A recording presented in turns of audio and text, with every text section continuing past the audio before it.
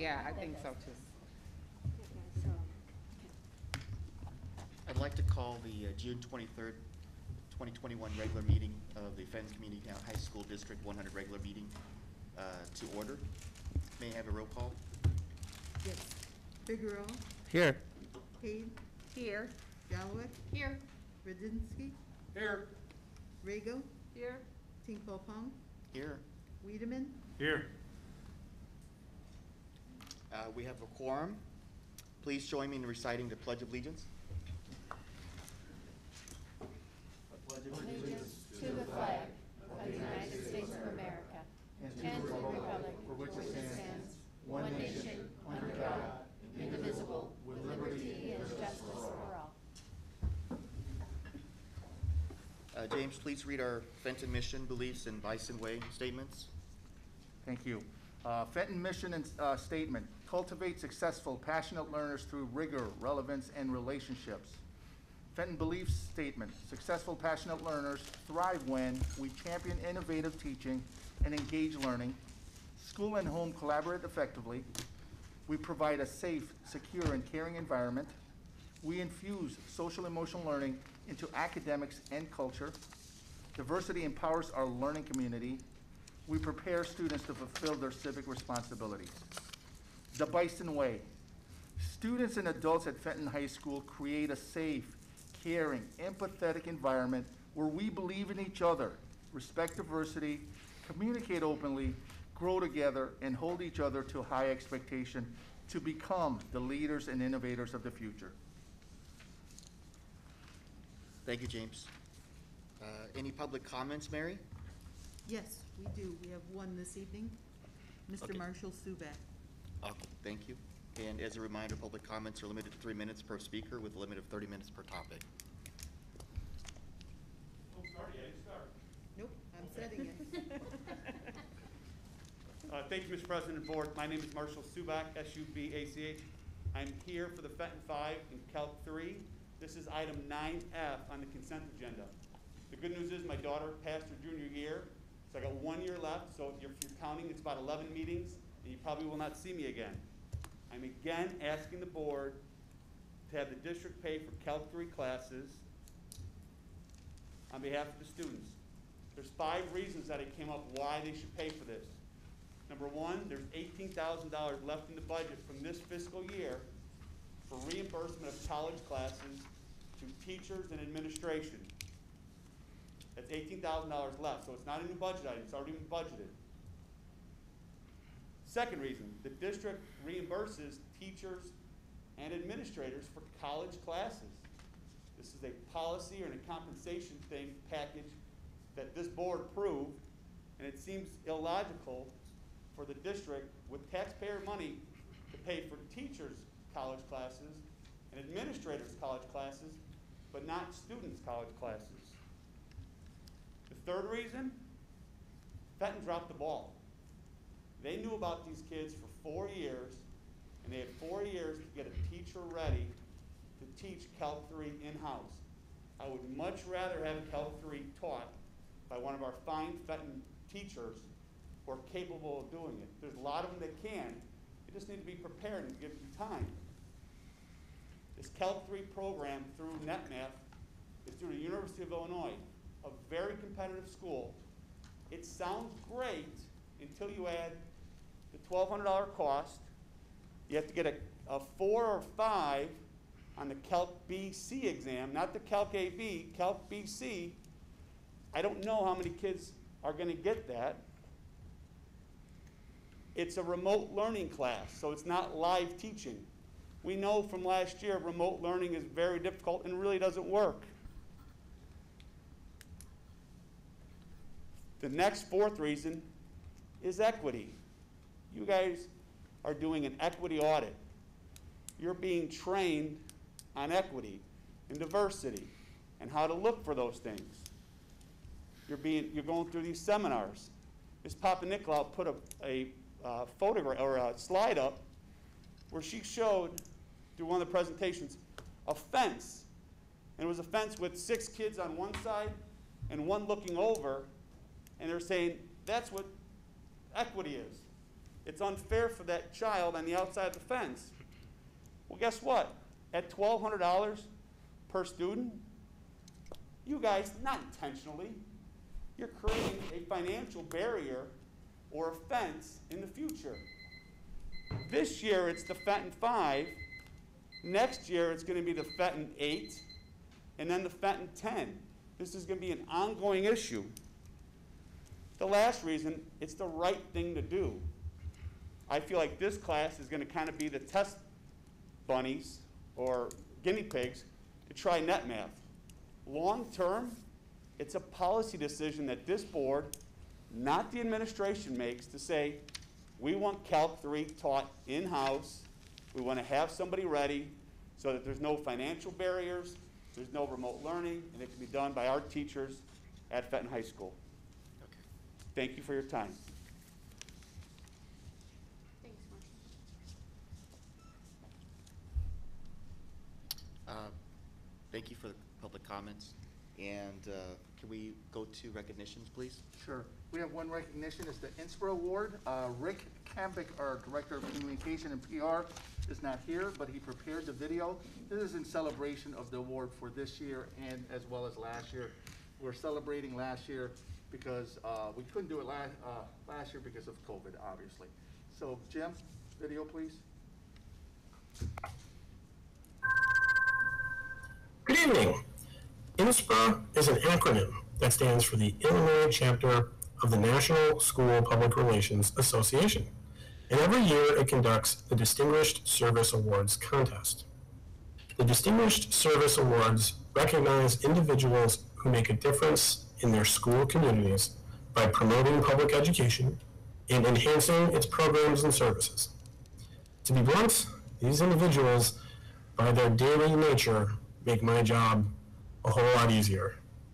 For the 2020-2021 school year, the following Fenton nominees were given awards of merit by INSPRA's committee.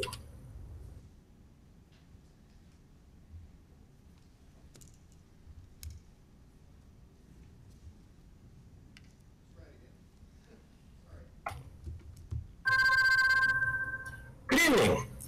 INSPRA is an acronym that stands for the Illinois chapter of the National School Public Relations Association. And every year it conducts the Distinguished Service Awards contest. The Distinguished Service Awards recognize individuals who make a difference in their school communities by promoting public education and enhancing its programs and services. To be blunt, these individuals, by their daily nature, make my job a whole lot easier. For the 2020-2021 school year, the following Fenton nominees were given awards of merit by INSPRA's committee. First, we have Mary Thomas in the support staff category. Business office at Fenton High School can be a nerve-wracking place for division leaders, teachers, coaches, and club sponsors alike. You might think the anxiety is over once you're done pleading your case to the chief school business officer. But there are rules for how to make purchases and how to document those purchases after the fact. Mary Thomas is Fenton's business services coordinator, and she is superb at being both the good cop and the bad cop when it comes to that second half of the purchasing process. With 20 years of service to Fenton, Mary has a genuine interest in achieving the best outcomes possible. She has so much wisdom to share while guiding staff through their paperwork, and she always makes it a learning experience. Her efforts are extremely valuable to our school as a whole because she is the bridge between idea and action. Mary makes sure our students receive what is promised. With 56 athletic teams and clubs, 112 teachers across 14 academic departments, plus expenses in the cafeteria and the building and grounds department, Mary certainly has a lot to juggle. She makes it look so easy. Next, we have the Fenton vaccination team in INSPRA's team category. A small team of administrators, support staff, and maintenance staff here at Fenton worked around the clock to plan and execute 10 COVID-19 vaccination events that provided approximately 7,000 people with the life-saving vaccine. The first event included nearly 2,200 employees of Fenton High School, Bensonville School District 2, Wooddale School District 7, the NEDSEC Special Education Cooperative, the Village of Bensonville, the City of Wooddale, Bensonville Community Public Library, the Wooddale Public Library, and the Bensonville Park District. As you can imagine, that sort of reach touched all areas of District 100 and allowed those organizations to more safely provide their vital services to our shared stakeholders, while at the same time making our partnerships stronger than ever. Our many subsequent events served senior citizens, students, and our students' families. We partnered with local community groups and faith leaders to make sure residents of all backgrounds were aware of these opportunities and could sign up regardless of their circumstances. There are many, many people to thank and to praise for these selfless acts of compassion and bravery. But to highlight just a few, I turn back to that very first event in January. James Ontenko and Mary Timmons made dozens of cold calls trying to confirm a rumor, and they eventually struck gold and formed a relationship with Jewel Osco.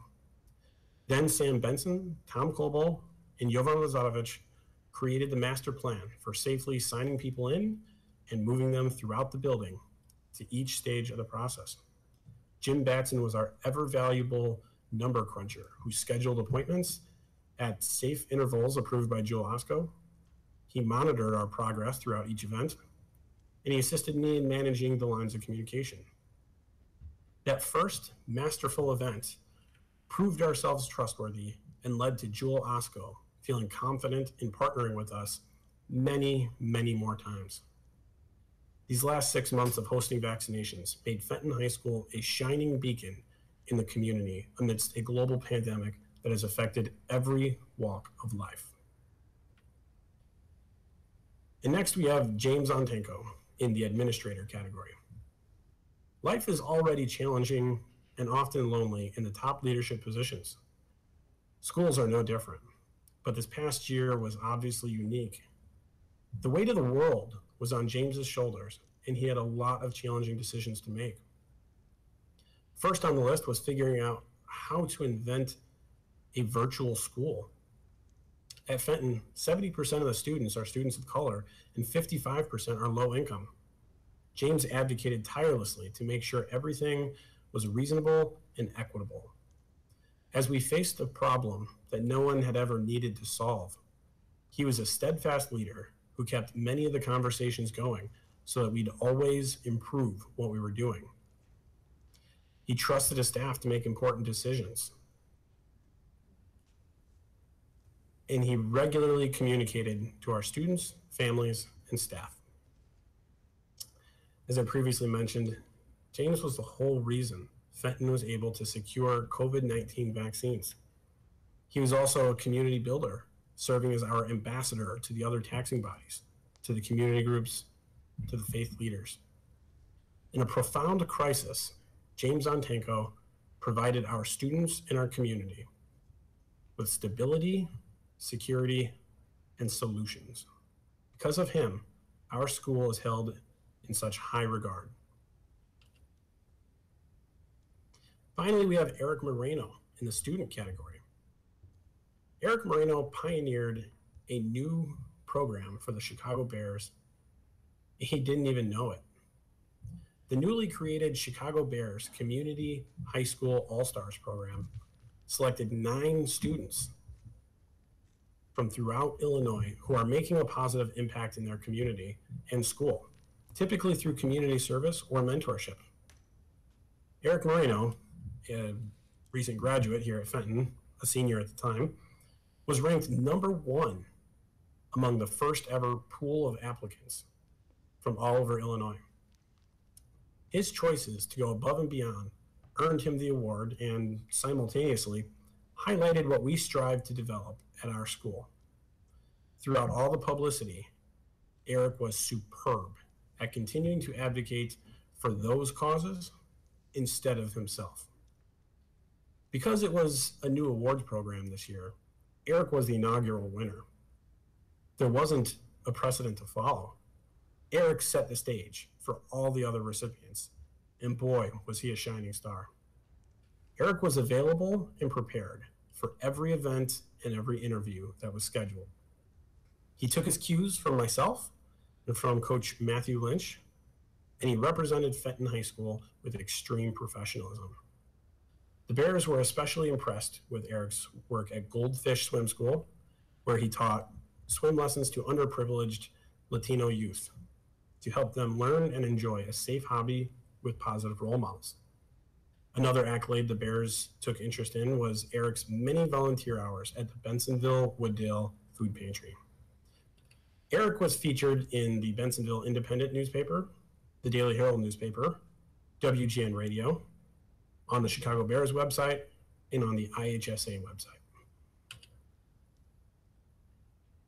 Also, I would like to quickly recognize last year's recipients. The ceremony last year was canceled due to COVID, and the winners were announced a bit later. Steviana Pace was one of our founding members of the Black Student Union. She participated in the Bensonville Youth Coalition with myself, and she was a key contributor to our Portrait of a Graduate initiative. Jeff Least was our transportation coordinator. We all considered him a miracle worker for keeping our buses operational and flowing on time. In one instance, he rescued a broken down bus. He delivered the students to school on time for their first class. And then he avoided a towing expense by laying under the bus on a busy highway and getting the engine operational to drive it back to Fenton. Maria Millard is an extremely dedicated mother to a graduate as well as a current student. She's often at Fenton High School volunteering in the concession stands, assisting our teachers, and being a second mom to many kids. Finally, our Portrait of a Graduate team, the superintendents of Fenton 100, District 2, and District 7 came together in unity to host many public forums on what a graduate should look like after 13 years in our combined schools. Congratulations to everyone, and thank you for your incredible contributions. Have a great night.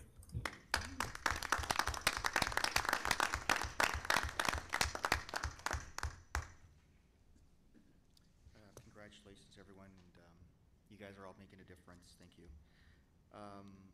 Can we get to the informational items for District 100, please? Absolutely. So we have 6 items here. We're going to talk about the equity report. We will discuss the DELT Equity Action Plan. Then it will be followed up with a summer school update and summer programming. Afterwards, Strategic Plan 1.0. We want to close that out this evening. ESSER grant update. Then we'll follow that up with COVID-19 metrics and vaccination update. Then we have 2 FOIAs to discuss here briefly. Next slide. There we go. So our equity report this month is a presentation of the Fenton Equity Action Plan, or the EAP. The presentation will be given by Dr. Yvette Dubiel, Michelle Papanikolaou, myself, our strand leaders, which include Ranjana Ranjdaran, Melissa Rausch, Michelle Rodriguez, Jason Madel, Jim Batson, Josh Payton, Matt Lynch, and Nancy Coleman. The action plans that will be presented this evening derive from the 5 equity strands in the equity audit. They are number 1, systems, number 2, teaching and learning, number 3, student voice, climate and culture, 4, professional development, and 5, family and community as agency. The presenters are members of the Fenton District Equity Leadership Team, or DELT, and the action plan that will be presented derives from the equity audit, which was completed in school year 2019-2020, approximately 2 years ago. The audit documented and heard the voices of students, parents, community, and administration. The District Equity Leadership Team is constructed and will implement the Equity Action Plan this fall. At this time, I would like to introduce Dr. Yvette Dubiel, who will dive deeper into the equity plan development process and present the equity strand. Without further ado, Dr. Dubiel.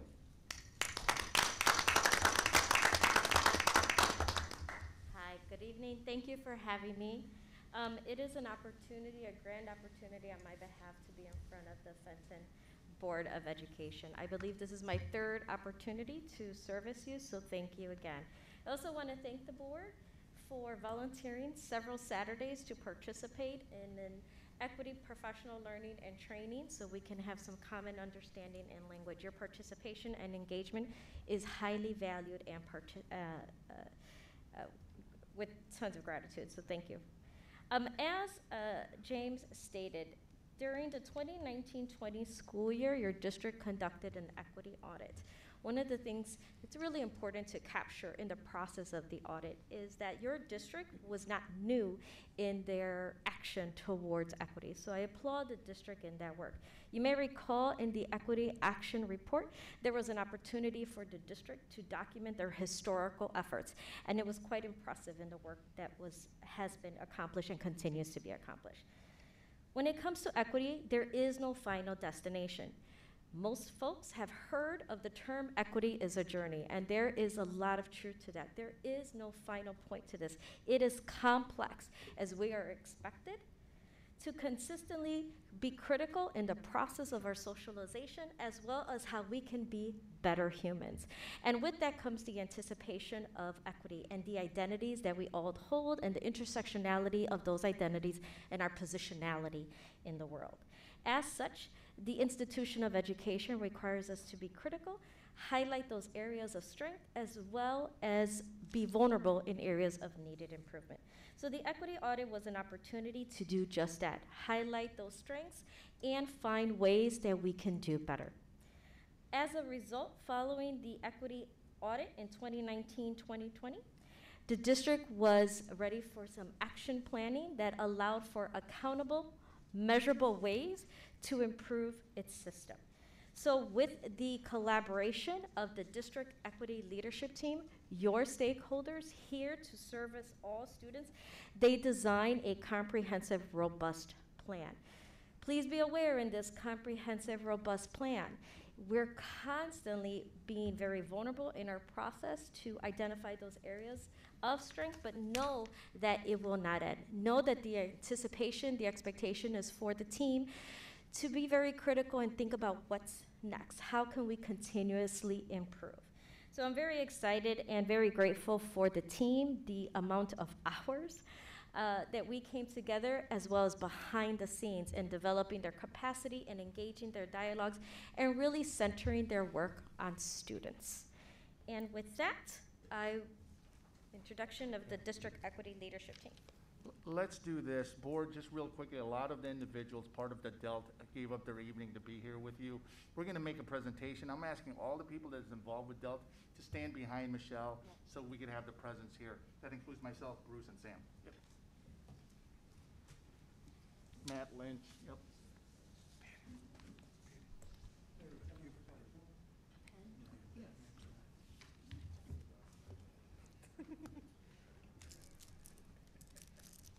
And this is really only a very small portion of the team.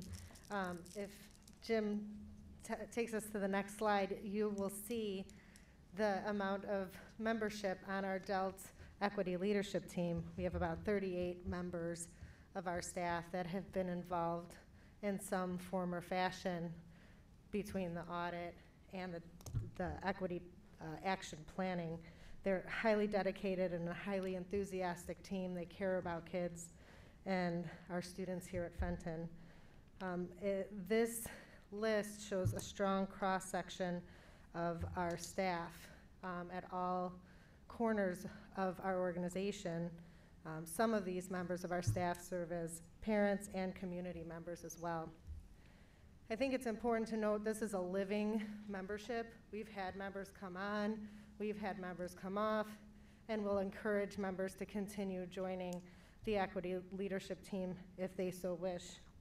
We'll also have family and community and student voice as part of this plan. As you'll see us talk about the objectives today, you'll notice there's strong opportunities for our other stakeholders to be involved. So it doesn't just stop at staff. We just needed to create the appropriate opportunities for our community members, family, and students to be part of this planning. So we are going to take you through all of the 5 strands tonight, give you a nice overview of the objectives we've created, how we'll measure those, and how they align to our various district goals across different plans, like our strategic plan, or our mission statements, or our belief statements, some of our policies, and you'll hear from each of our strand members today, or our strand leaders, and some of the actual strand members. So we're gonna start with systems, and we're gonna ask that Jim Batson come up to the podium and tell us about our systems objectives. Thank you. Thank you, Michelle. Jim Batson, happy to be presenting on behalf of the systems strand. Members of this strand include Bruce Martin, our CSBO, myself, Matt Lynch, Rachel I always mess this one up, Georgakis, sorry, Rachel, get tongue twisted, James Ontanko, and we worked with institutional systems. So as you can see here, it's to ensure an anti-bias, anti-racist systemic and continuous development towards advancing equity through policies, processes, procedures, initiatives, decision-making, and fiscal responsibilities. What are systems? Systems are the things that, the processes and the way in which we do our work. Not what we do or how we do it, but the way in which that work progresses. I have the clicker. A couple of the objectives: research and seek out feedback from our community in order to widely communicate a definition of equity, diversity, and inclusion to all stakeholders with specific focus on anti-bias and anti-racist language. And this is, I think, very important because it sets the tone for what all the other work, how all the other work happens. It creates a terminology and a language that we can all share and we can all recognize and really understand. It also helps us work with the community, both inside the building and throughout the district, to really define this definition of what equity means to Fenton. Can you ask me, tell me what the difference between equity and equality is?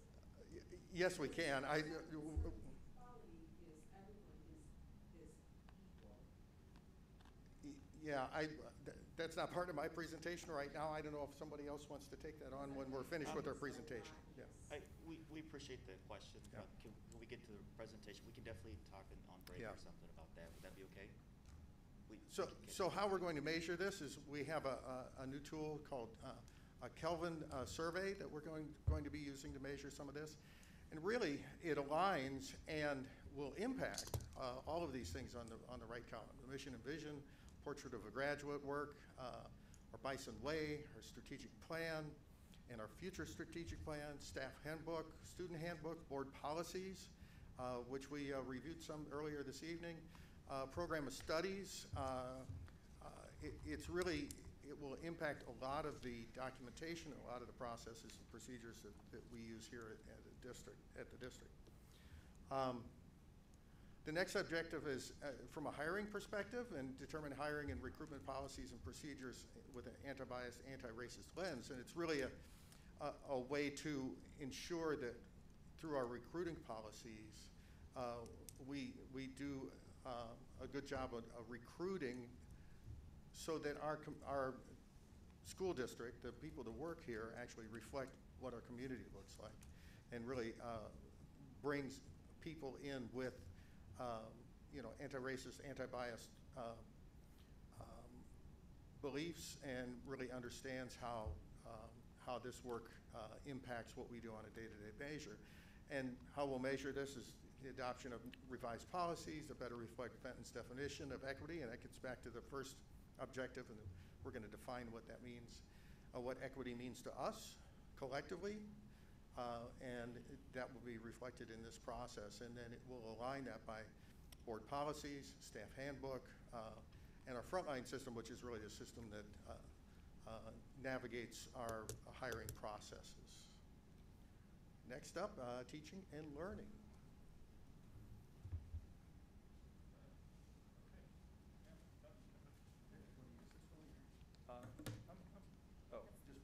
Yes, the clicker.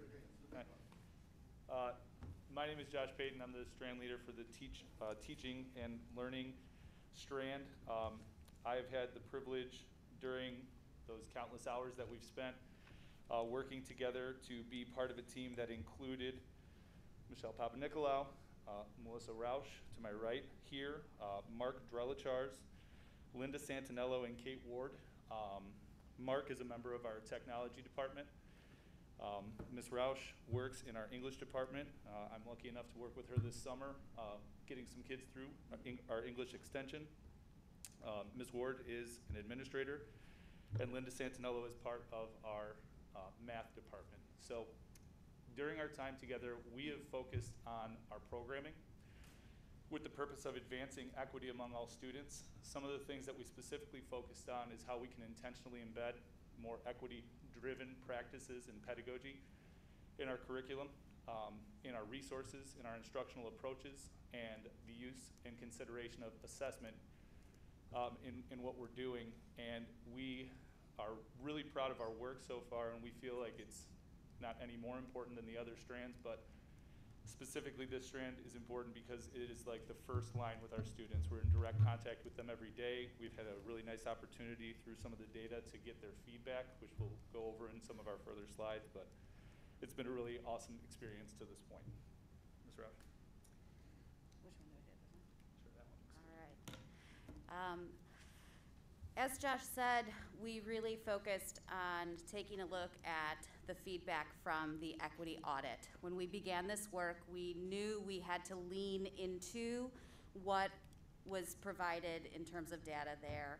And we began taking a look also at the policies and the mission statement that already exist here within the district to help guide us as we developed these 4 objectives. Our first objective came to us as we began looking at one of the noted areas of improvement in the equity audit. And that noted area of improvement was inequitable instruction of historical contributions, incorporating culture into the learning, and not enough hands-on learning. One of the direct pieces of feedback from a student that was gathered during the equity audit was, and I quote, "The school does nothing in the curriculum to value and celebrate unique cultures. It's just the clubs. But inside the classroom, it's never discussed, and it's an isolating experience for people, and it should be part of the curriculum." So as we considered, that and other comments that students and faculty and family members had said, we thought about that area of improvement. We looked to Board Policy 6.4, which states to assist the student in developing sensitivity to the needs and values of others and respect for individual and group differences, as well as Policy 6.1, which states to encourage self-discovery, self-awareness, self-discipline, and self-worth. As we considered all of those, we came to the understanding that we needed to formalize our approach to culturally responsive education. And in so doing that, we came up with the objective that we would adopt the Illinois State Board of Education Culturally Responsive Teaching and Leading Standards for all.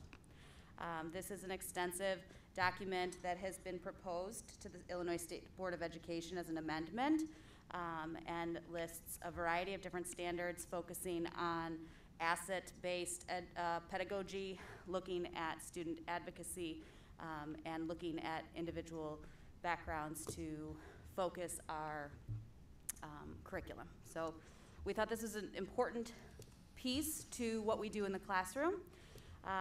In taking a look, we are going to measure this by having our departments create an evaluation of they're going to evaluate the culturally responsive teaching standards in our current curriculum framework.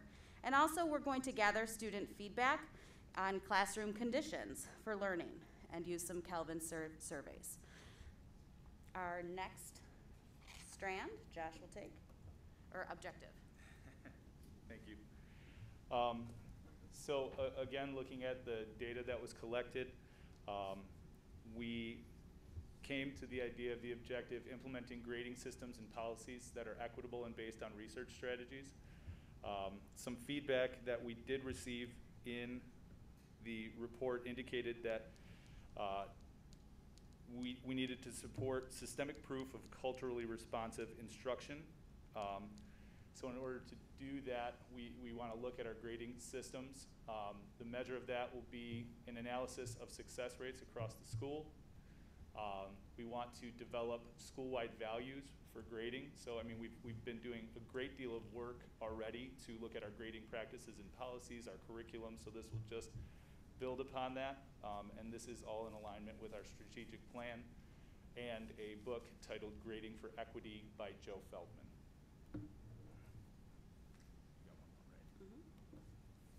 Our third objective, again, we leaned into that data, specifically the data and the board policy, and we're looking at board policy 6.6, which said to develop the fundamental skills which will provide a basis for lifelong learning in order to function effectively in a changing world.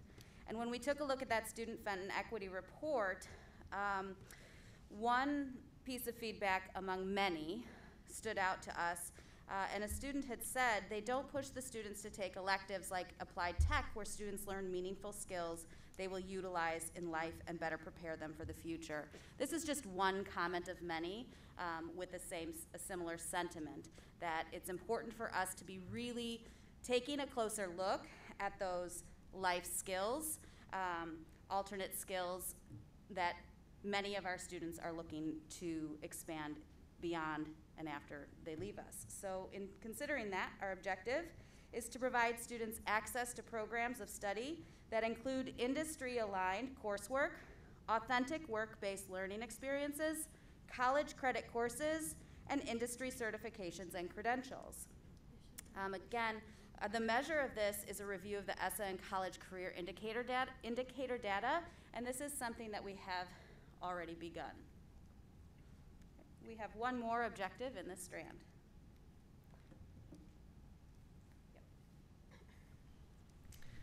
Our final objective in this strand really has to do with the alignment to those Illinois State Board of Education culturally relevant teaching and learning standards. Those standards, to me, talk about personalizing learning for students, making the experience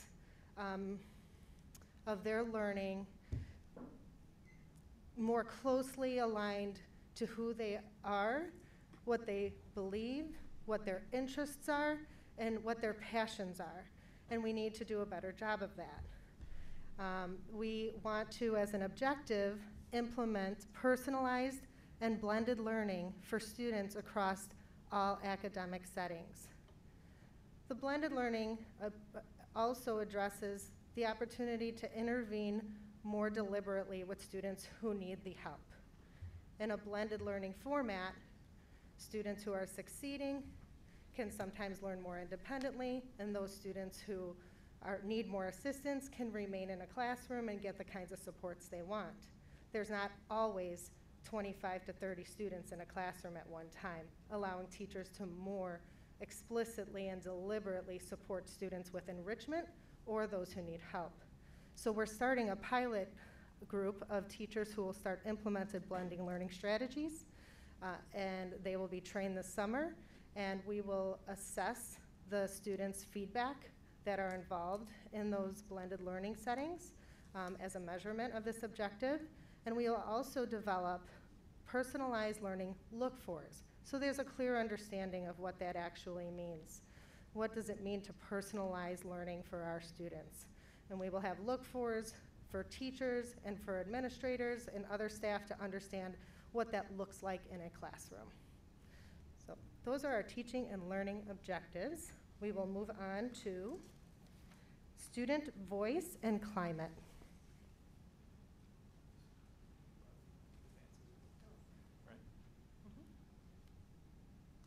Okay.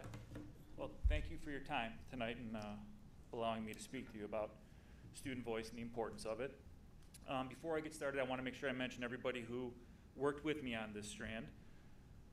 Pedro Castro, Julia Bray, Todd Becker, Dio Velez, Sarah D. Williams, Garrett Jerger, Rick Cambick, Kelly Mullins, Lauren Lem, and myself, Jason Madel.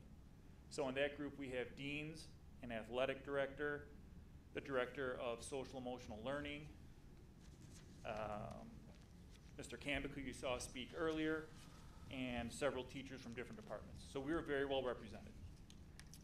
And I'm not surprised because, in my opinion, we lucked out and got the fun one. So we got to talk about student voice and climate.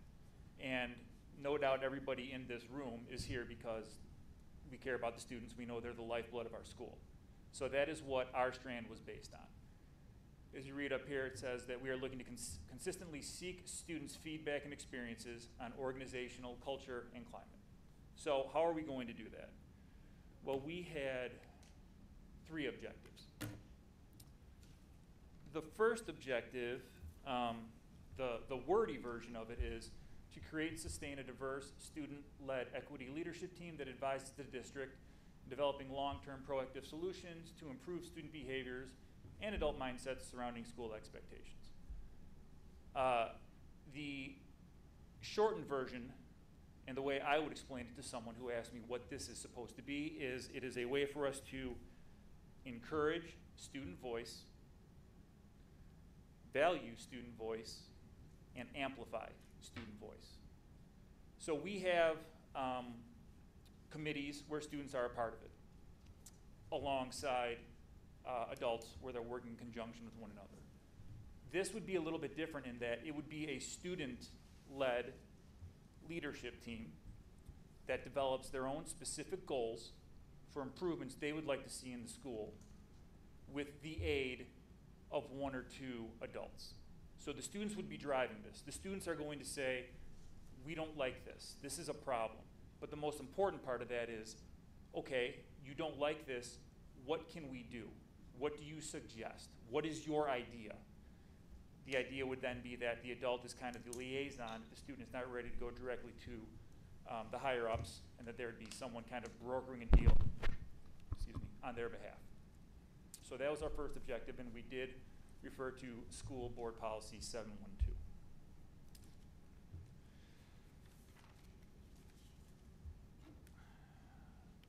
Our second objective is, it's an exciting and it's a fun one. So this one is basically creating an opportunity for students to recognize one another. I will be the first to say that the adults in our school do a fantastic job of recognizing our students for great acts, for their accomplishments, for things like that. But I do think that there is something special about peer-to-peer recognition, and I think, you know, for whatever reason, if my mom or dad tells me something, I say, okay, whatever. But if my friend tells me that, oh, well, then it must be true. So this second objective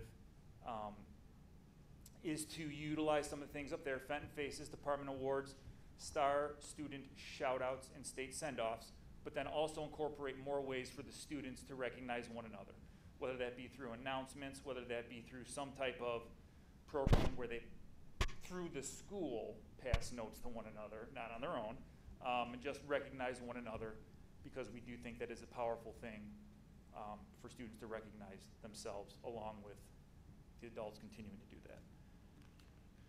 And that's called Cheers for Peers, by the way. That's what we're calling it. The final one is one that is near and dear to my heart, and this is restorative practices. It is interchangeable with restorative justice, but in the school systems we like to refer to it as restorative practices. And I do want to very briefly mention what my understanding of restorative practices is. I myself used to think restorative practices was a way of letting students off the hook and not holding them accountable. Studied it, got a certificate in restorative practices, and I learned that it is not letting students off the hook. In fact, it is the opposite. It is forcing students to own what they did, to take responsibility for wrongdoing. It is also then encouraging them to right that wrong. So to be more responsible for their own actions. The idea there is that we are not just ostracizing the student and saying, you're bad, you get 3 detentions. It's instead a chance to, okay, you did something that offended your teacher. We'd like you to be a grown-up about this and talk to the teacher about this, alongside some type of consequence. So it's not, no one's getting off scot-free or anything like that. One of the sayings that I learned about in restorative practice that I believe in is that punishment is passive and restoration is active. And that really resonated with me. You know, if you give a kid an in-school suspension, what do they have to do? They sit in a room for 8 hours and I don't know what they're doing. However, if we're doing restorative practices, we are working with them, alongside them, helping them understand how to right a wrong. And I think that's very powerful. So now, to the actual objective, we want to implement this at all levels in the school. Any adult who is employed by Fenton High School who walks around in the hallways will understand restorative practices. But in order to do this the right way, we need to start small. So we will be putting together a core restorative practices team this fall. We will have a book study that talks a little bit about the methodology of restorative practices, what really makes it tick, what makes it work. We will then use the core members to then help us branch out with the intention of training the entire staff on restorative practices. So the lunchroom, the hallways, the teachers, whomever it is are all treating our students the right way and holding them accountable the way that we see best fit. Thank you for your time.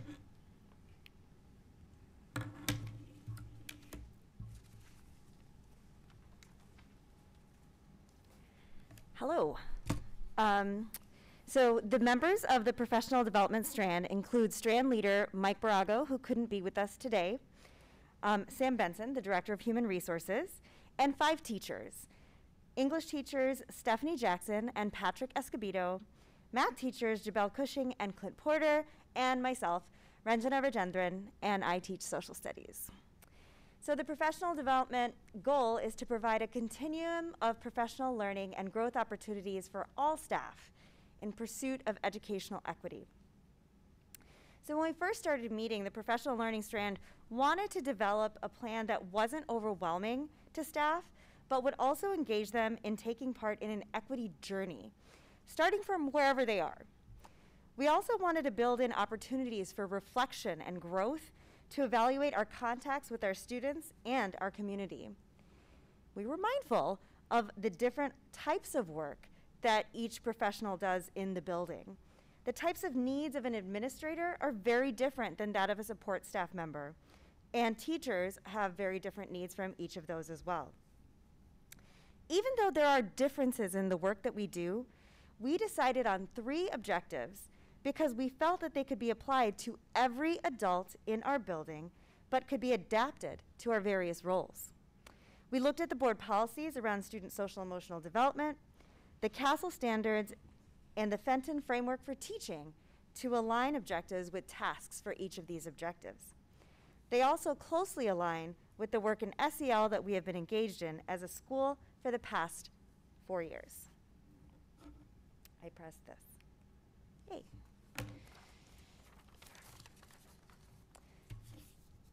Our first objective is to ensure every facilitated PD by the district acknowledges and utilizes equity as a foundational to new and enhanced learning.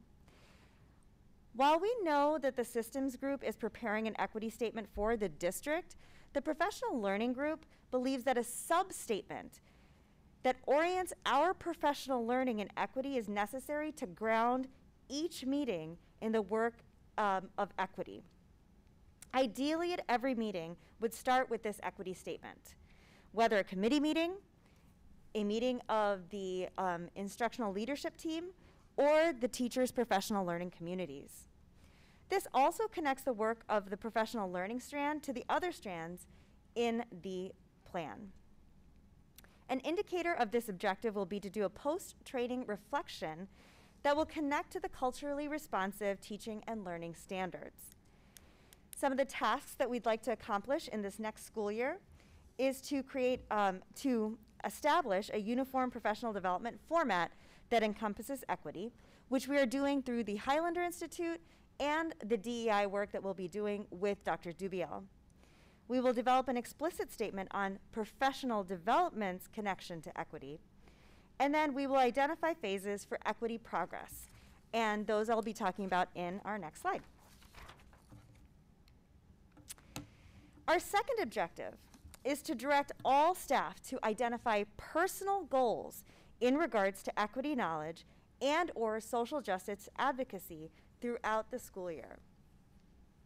Based on Dr. Dubiel's audit, attendance at quarterly meetings of the EOS committee, and informal conversations with our colleagues, we know that staff are eager to learn how to make our school more equitable, but are also wary of making mistakes. We wanted to harness the time that our school has built in for the professional development, including instructional leadership team, professional learning communities, and instructional coaching cohorts. To do this work, we need to create a baseline initial survey data for individuals to use for reflection purposes and determine progress. Staff members will be able to self-identify where they are in their own equity journey. We hope that this will allow our colleagues to feel like we are meeting their needs.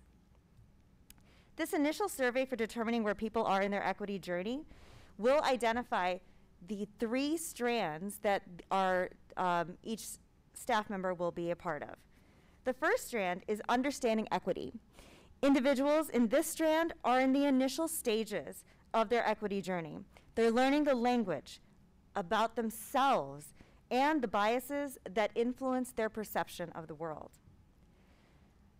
Navigating equity, individuals in this strand are familiar with the work in DEI, but want to start to actually apply these concepts into their classrooms and their own lives. And finally, transforming equity. Individuals in this strand are individuals who are deeply embedded in the daily work and are interested in changing policy, community impact, and activism. Our strand truly believes that most of us will probably be in the first 2 levels for this school year. We realize that working towards equity is a continuous process, and we have a long way to go. A few more of the tasks that we have are to compile resources that match the individual journey. Our goal here is to provide professional development that matches each level of understanding, including training on restorative justice, as well as continued work with Dr. Dubiel. And then equity cohorts, which means to leverage the existing cohorts to develop that professional development. Another task that we still need to work on is to work with administration to identify times for our support staff to engage with this objective. Our final objective is to ensure onboarding of all new staff on equity-related topics. We wanted to help our new staff members have the common vernacular that we have learned throughout this year, as well as the work that we are continuing to do. The tasks that we want to accomplish are the following. All new hires will go through DI training, similar to the work that the board is doing right now. This will hopefully establish the knowledge for all staff. Based on the current plans, all new hires will go through DEI training, which will provide them with the foundational knowledge of the work that we have done so far as a school. We are hopeful that this professional development plan will meet the unique needs of our administrators, faculty, and support staff. Thank you so much for your time.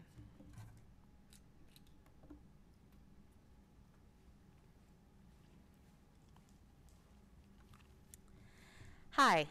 The last strand focuses on the involvement of the community and families of Fenton. The members include Nancy Coleman, the Division of Special Ed, Melissa Toe, one of our counselors, former principal Jovan Lazarovich, and myself, Michelle Rodriguez, ESL coordinator and ESL teacher. So throughout the process, we took a look into the considerations and the challenges that were listed in the audit. But first, I wanted to go over a little bit of the purpose, which is to partner with families and community for authentic opportunities to serve students, the school, and of course, the district. So in our audit, it included some of the challenges which mention low parent participation in school events, growing lower social economic demographic, language barriers in regards to communication, and then other areas that were regarded as strong but needed a structure were the following. We have a variety of parent programming that addresses the needs of our diverse community. The question is how we unify these various efforts for a more equitable outcome for students and parents. The audit also included some staff and family interviews that gave the following qualitative data. The theme was around partners with family and community. The stakeholder in regards to the staff noted areas of strength, Padres Unidos and the Polish parent outreach, areas of needed improvement, little to no community outreach to entice families. In regards to the stakeholder of the families, they noted the areas of strength being appreciated the support and recognition of the Guatemalan families that recently refuged. Padres Unidos is also appreciated. In the areas of needed improvement, it remarked rude encounters by some office personnel and people answering the phone, lack of cultural responsiveness by people answering the phone in regards to disrespect that was felt if English was not spoken. The equity audit has helped guide our next steps to help fully engage our schools and our community. So in our first objective, we would help bring all the resources together in one platform to help keep the community informed. So our objective includes developing and maintaining the Community Equity Advisory Committee. So what we would do is we would gather all of the different parent organizations that we currently have and also invite other members that are not represented to come together. And our areas of measure would include a purpose statement, membership roster, meeting agenda and minutes, one book initiative, an equity rubric, and our Kelvin feedback form. And we aligned this with the strategic plan of communication, collaboration, community, and also board policy 8.10. The second objective addresses feedback about the personnel to be culturally responsive to the different members in the community, which, as we noted in the qualitative data, was something that the community felt that needed to be addressed. So the objective includes maintaining a feedback form for parents and community members to support the development of appropriate culturally responsive training for support staff. We feel that all of our equity work should go from the top also down to a simple phone call, and we are wanting to address this and measure it in the following ways. The Kelvin feedback form, a comment log and record of the responses, training manuals and modules, and then a certificate of completion of training. And that aligns with our strategic plan again with communication, collaboration, and community, and our board policy 8.10 based on community relations. The last objective that we have helps with communication so that various members of the community feel included and informed of the variety of events, activities, and resources that we have here available. So the direct objective is to leverage the existing technology to provide equitable access to school-based communication. And some of the ways that we would like to measure this is the community survey results, technology review. And again, it aligns with the strategic plan of communication, collaboration, community, along with the board policy 8.10 of community relations. Thank you.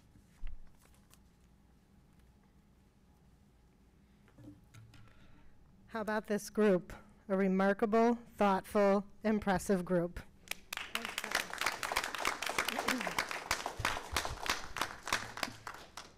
It's quite a plan. We have a lot of work ahead of us. We have a lot of dedicated staff members who are ready and eager to get this work started. So our next steps as a district equity leadership team are to really communicate this plan to our stakeholder groups, right? So at the beginning of our school year, we will present to the whole staff on August 10th. And then we'll start creating and publishing our equity website so our community can see our plans. We'll also have to calendar our monitoring of this plan. We'll have touch points to monitor our progress. We'll have a final evaluation of this plan in spring to see, did we accomplish everything we set out to? Do we have to rethink some things, revise, or what's the next step in certain areas? And at this time next year, probably a little earlier, we'll be presenting to you again the Equity Action Plan for the 2022-2023 school year.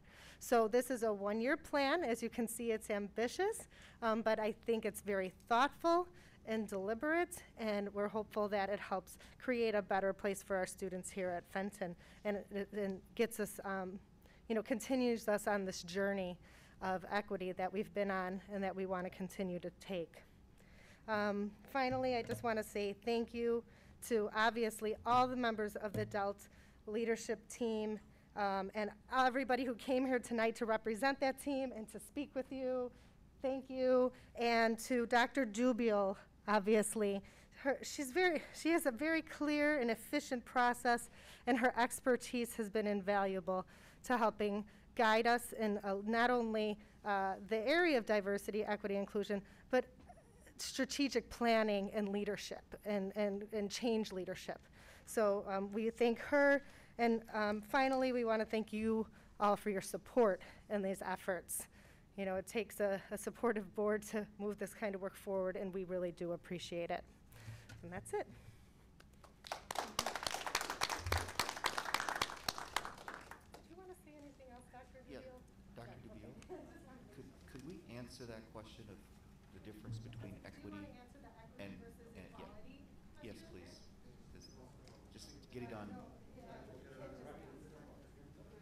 They don't hear you. I know it isn't. I think it'd be good just to say it, just so we know. I think it'd be good just to make sure we distinguish the two. Our board is asking the difference between equity and equality.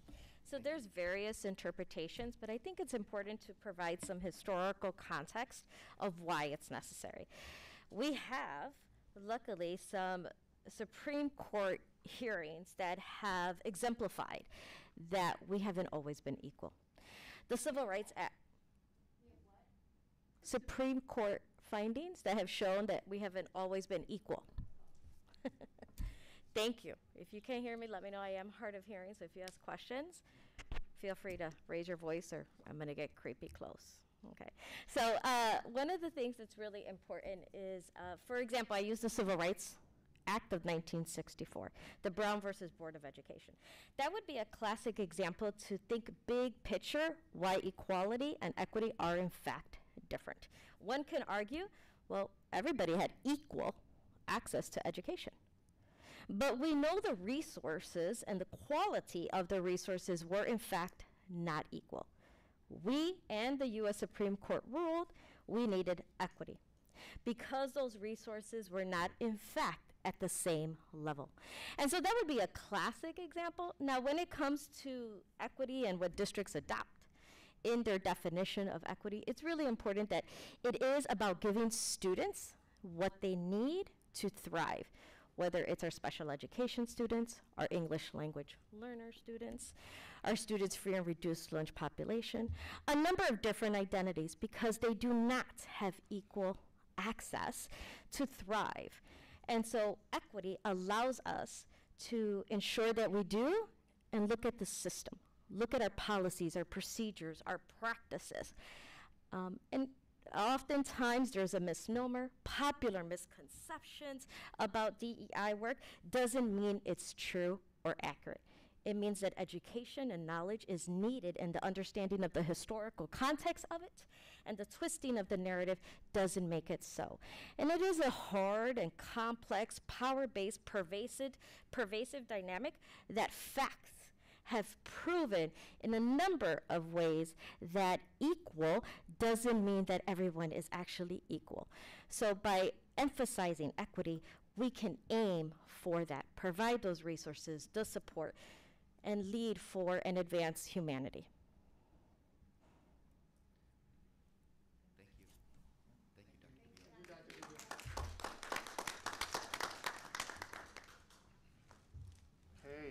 Next slide, Jim. Let's keep going. So next up is B, summer school update and summer school programming. We're having a fantastic summer school. Shout out to Jason Mado. Pedro Castro is leading the charge to summer school.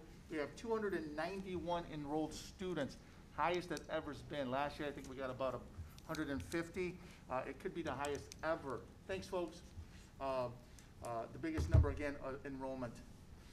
Classes, summer school classes include accelerated geometry, consumer education, credit recovery, driver's ed, English 1, ESL bridge, algebra, literacy and math skills, math extension, and PE recovery.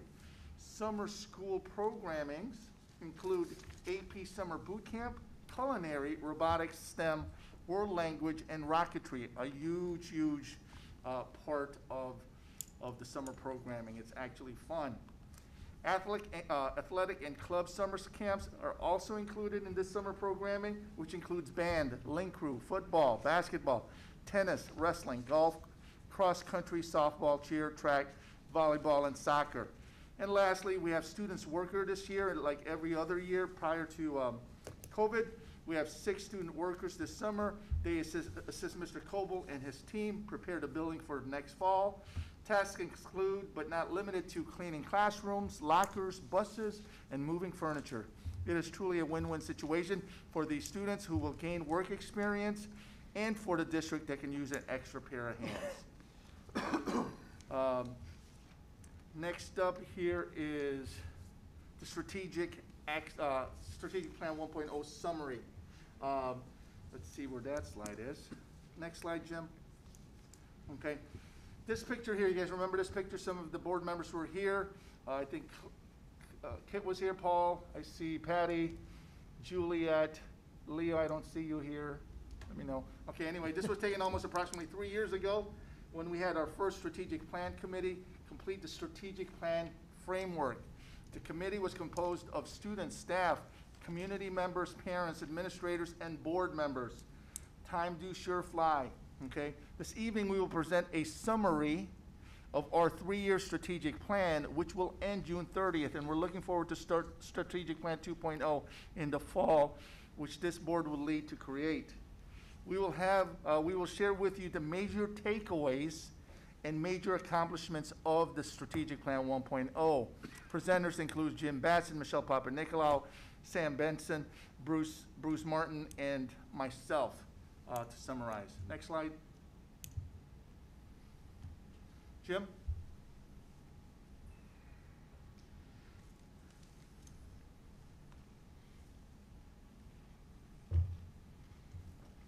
Good evening again.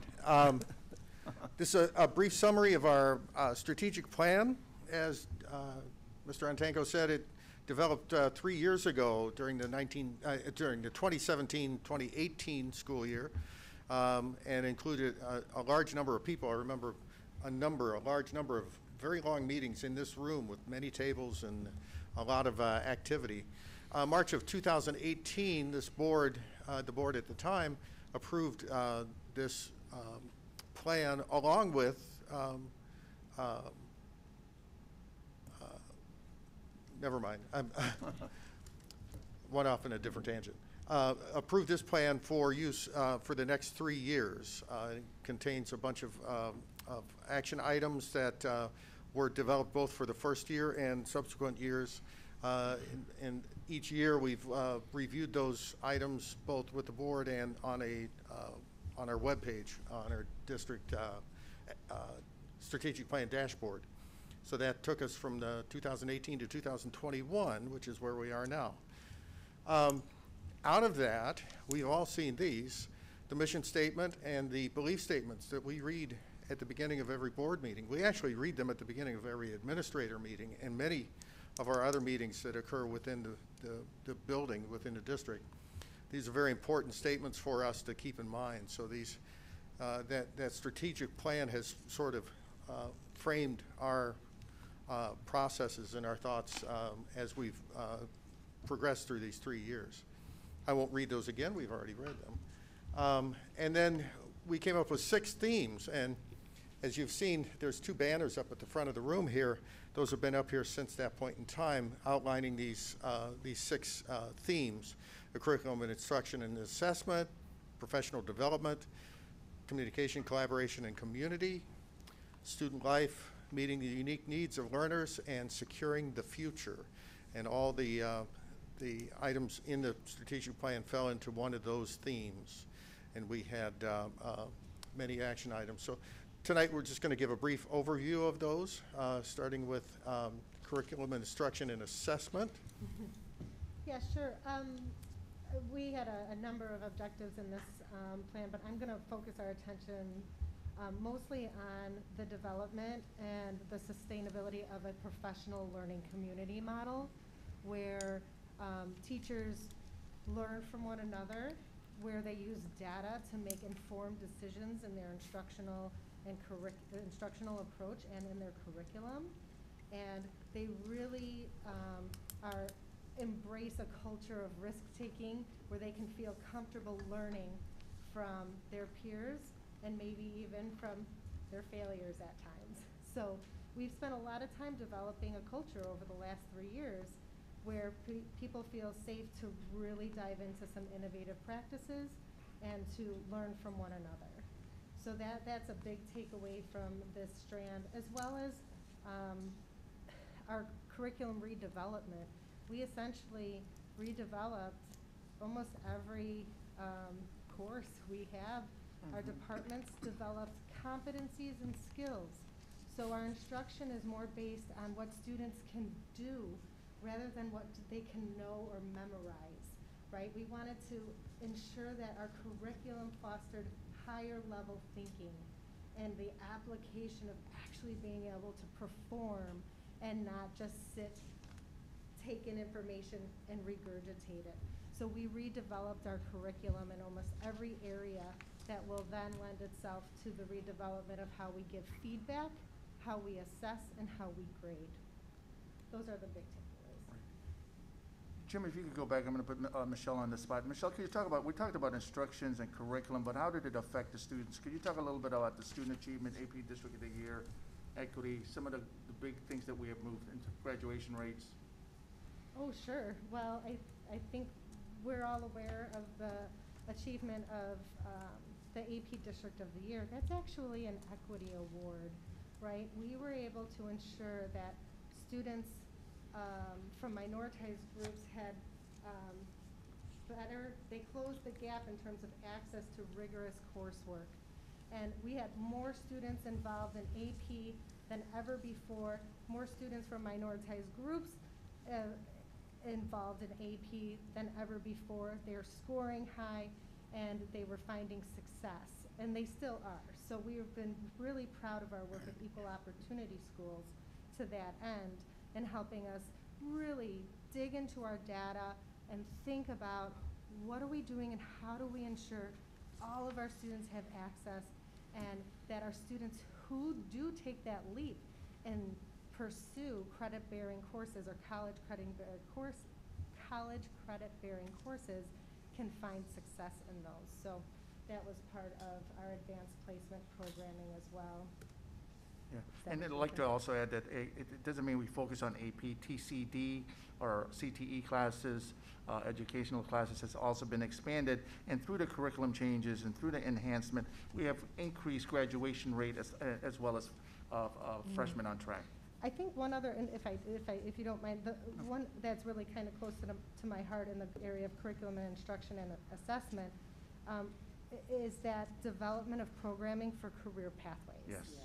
Right? I mean, we have to ensure that our students have opportunities to find pathways into high-wage careers, right? And by creating programs of study where they have workplace experiences, they develop those leadership skills, and we give them a leg up against their peers, and we give them the opportunity to have those skills to be successful in college and any other post-secondary track they might take, right? Whether they're going into the military or directly into work or an apprenticeship, whatever it is, we want our students to leave with employability, professional skills. So that's one of them. Next slide. That is. Okay, meeting the needs of, unique needs of students. Michelle and Sam? Do you want me to start? Yeah, go ahead. So this is our SEL programming. I think that was probably one of our greatest strengths over the last 3 years. We saw our SEL committee really thrive, and we implemented a school-wide program called Ruler that helps students with self-awareness, social regulation, and just social awareness. And you can see posters throughout the building. There was lots of passive program, active programming, and we saw some great success in that area. We continued with a lot of great ELL programming under the direction of Kate Ward, so we could foster not only the important resources for our students, but for our families as well. We started some work on MTSS, which is the multi-tiered systems of support. Really where we had to start there was with our data. So we had to create a really good sound data dashboard, and Eileen Roberts and Jovan Lazadovich really worked through that. And we continue to work on our co-teaching program and our programming for students with IEPs. For the new people, SEL Social emotional learning. and EELL? Sorry, English language learners. All right, I I just will be wanted to make careful sure of I it. had, Thank you. okay. Just want to make sure I'm getting this right. So for this professional development, I think the simplest way to put it is, as Michelle articulated, our curriculum initiatives, you have to have professional development along the way in order to make those a reality. Take PLCs, for instance, in its infancy, through professional development and collaboration, we've been able to grow these teams over time. Part of that is also empowering our teachers to continue to lead and grow. You saw that tonight. It wasn't just administrators talking about our equity plan.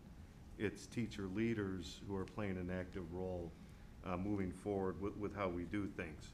And then other areas, Michelle talked about grading initiatives, standards, personalized learning. These are all points of focus through the strategic plan. And also, I would say data tools, and I would thank Michelle and Dr. Batson for their work, constantly seeing what kind of tools are out there that can help us analyze the data, concisely bring the data together so we can make sense of it and then plan appropriately. So, and then of course SEL, which was mentioned. So we talked about 6 themes. Those are the themes that we focused on, a nice balanced approach to professional development over the past 3 years. And then student life, I think more than anything, what I'd like to emphasize is coming out of the pandemic. We need kids to get involved again. Even though we had some nice programming, even some nice remote programming, some limited activities, it was remote, it wasn't together. And I think we want to reemphasize that, and data has been collected over time where our participation rates have been going up in activities and athletics, and we want that to continue. So we're going to continue to take a look at that and what kind of programs we offer. Not to mention, through our 21st Century Grant, we want to expose students to different opportunities. Josh Payton, who was just here, is doing a culinary experience over the summer. You've got 10, 15 kids in there all doing new types of learning as far as cooking and culinary. They're looking to take that to the next level, and how can they participate in society and donate the food that they're making. So anyway, this is all part of this exposure so our kids can find their passions to move forward. And of course, we've mentioned SEL numerous times tonight. That permeates pretty much all these themes.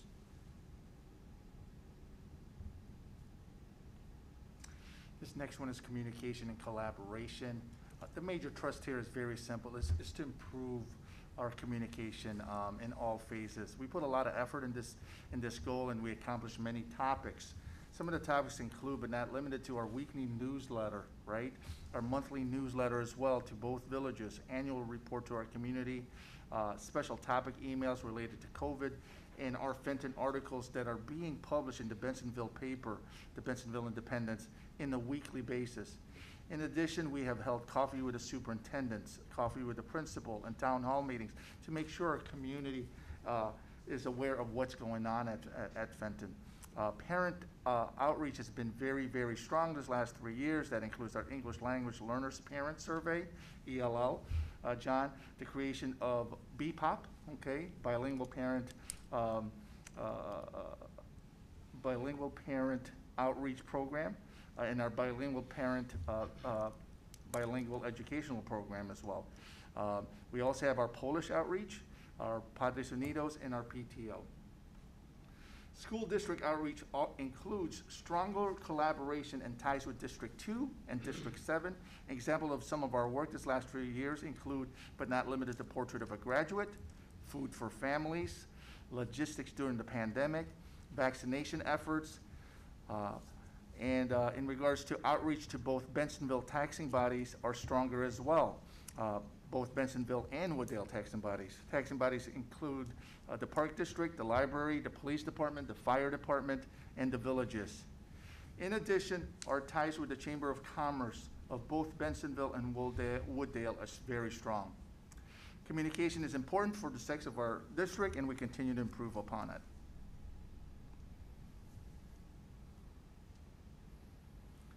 Securing the future, Bruce? Sure, just a couple of things. As it says there, aligning the annual budget to support the goals of this strategic plan. And really, we're making an investment. The budget is earmarked and developed to invest in all these things that we're kind of talking about and ensuring their success. One of the goals, I guess, I want to talk about and tasks that we've completed, and I think the existing board members know what this is, and the other new ones will learn more about it, but was the completion of our facility assessment survey. I guess that was that 2 years ago already? That was 2 years ago. 2 years, it seems so long ago. Year and a half. But it really was an assessment of the district's entire building facilities inside and out to provide really a baseline of where we're at and to help us make decisions going forward with that. So we're pleased and excited about bringing more information to you about that. We've remained, we believe, fiscally responsible. You've helped support us very well in terms of balanced budgets and approving our budgets and initiatives. So we're grateful for a supportive board to make that happen. And then, the recruitment, selection, development, and retaining effective professional staff. I think we've made great strides with that. Dr. Benson may want to touch on that a little bit more, but we've made some great areas of progress there. Right, we've been emphasizing a diverse staff, and we've had a good hiring season, so to speak, and that we've been able to attract good candidates here, so we're pleased with that.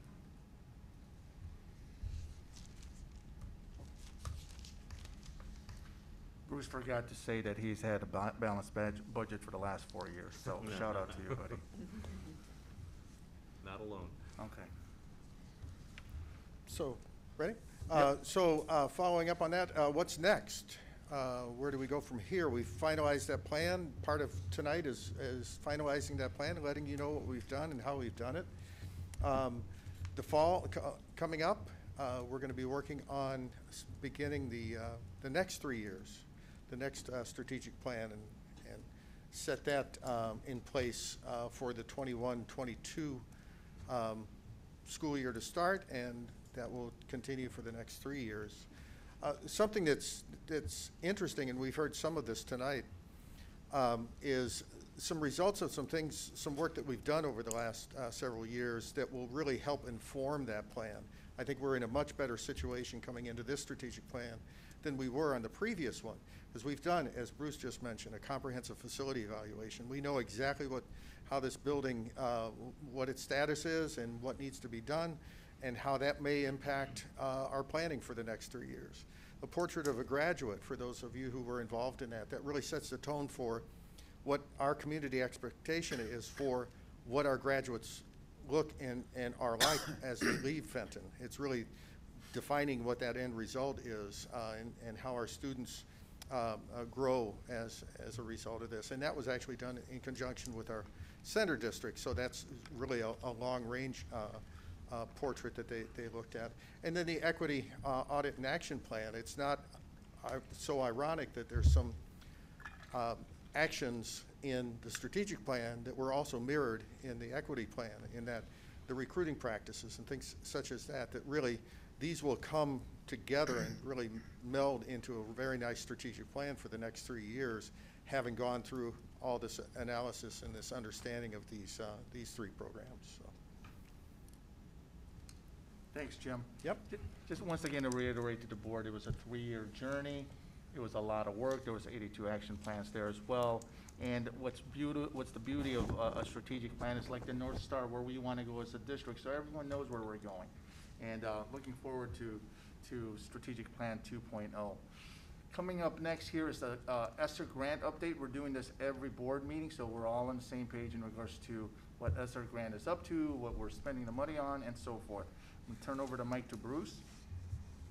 Sure. There are 3 grants, as we mentioned in past meetings, 1, 2, and 3 grants, or F, I guess, is ESSER F is kind of the 3rd grant. This year is going to be pretty much the bulk of the ESSER 1 grant at $186,000. There might be some small carryover into next year. And then the other 2 grants will be budgeted. ESSER 2 likely will be budgeted the entire amount next year. And in ESSER 3, we have a couple of years to spend that, 3 years. So that'll be budgeted in phases over that period of time. So when the budget is brought to you next month to review the tentative budget, it will include these items. There'll be an impact to the budget. You'll see just some bigger line items in some areas as a result of the ESSER funding. And just briefly, what we've done with the funds, the first allocation, our staff we've used for professional development, and a lot of this happened last summer and it's continuing this summer as well. PPE supplies, cleaning equipment, miscellaneous equipment and supplies, technology items, all those things were funded with ESSER funds, or a good portion of them were. We also purchased some additional furniture, so that's in transit right now. That purchase order has been submitted. So that's for next year. Desks, chairs, also furniture for our learning labs throughout the building. New personnel, we'll talk about that, I think, later on in the personnel report. You'll see that. Just for clarification, learning labs like chemistry, biology, those learning labs, or what learning labs? Michelle?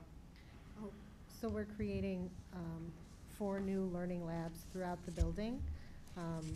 2 of them will be content-specific areas, like a math lab and a reading lab. The other labs will be for either exhibition of project-based learning or just in the kind of blended learning spaces, where when students are not required to be in their particular classrooms, they have spaces that are comfortable to go learn independently and create some of their products for their classes. So they're really just nice, comfortable, independent learning labs. They'll all have support with tutors. That's part of the new personnel, where we all have certified staff to support students who go into those labs and might need assistance, particularly in the math and the reading and writing labs. So they're going to be brand new spaces. We're taking over the old study hall rooms. We're taking over an old fact computer lab. We're pulling the computers out. It's about time. And then our 302, 304, that main space that fronts the cafeteria. You can kind of see through the glass, that space. And then we're pulling out some locker banks and just creating some soft seating and some tables and chairs. So there's just comfortable spaces instead of the lockers that sometimes aren't used by our students either way. Will there be computers in the learning labs or no? No, every one of our students has a Chromebook, okay. So we don't see a need for it. And lastly, the ionization project, which is underway, the board approved that a couple of meetings ago, so that project is happening as we speak, and it will be done prior to the start of school.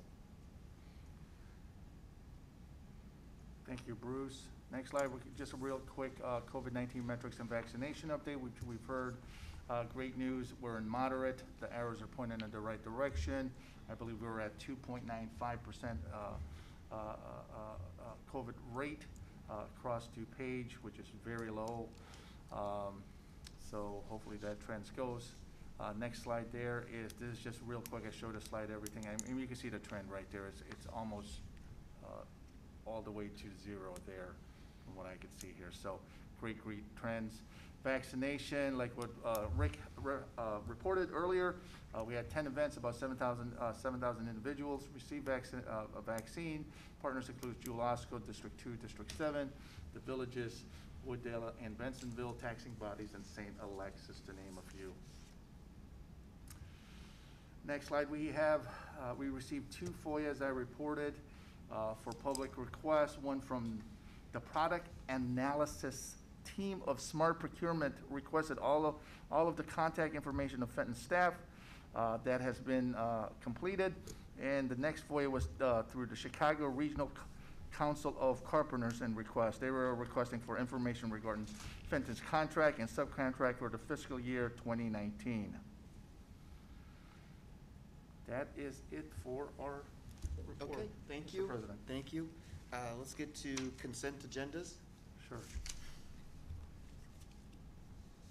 Just real quick in the consent agenda, just wanted to point out, we added a addendum, which you guys all received. We had a resignation with our Assistant Superintendent of HR and Operations. That's inserted there. We received a resignation yesterday. We would like to include that in the consent agenda. And as we said earlier, the ESSER grant is also there, which includes the furniture purchase. We had to amend the 2021-2022 school calendar. As you know, as I reported last time, we are switching late start to Monday. So Mondays moving next school year. Students will start at what time, Michelle? 10 a.m. 10 a.m. That will give us time to do our professional development instead of Tuesday afternoon, Monday morning, and kids come in a little later. Okay, let's look at the financial reports. That is the consent. Oh, this, okay. Okay, got it. Do we have any questions or comments regarding the amended consent agenda?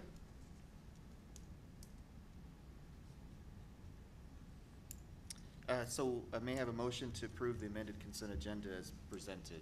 So move. Second. Roll call, please. Wiedemann, Yes. Figueroa, Yes. Page, Yes. Jalowicz, Yes. Radzinski, Yes. Rego, Yes. Ting-Popong, Yes. We have motion passed. So thank you. And we're going to the discussion items, action items. Fenton Local Organization of Support for Staff Floss, please, James. Sure. FLAWS, as we know, we've been working under negotiations for the last 4 months.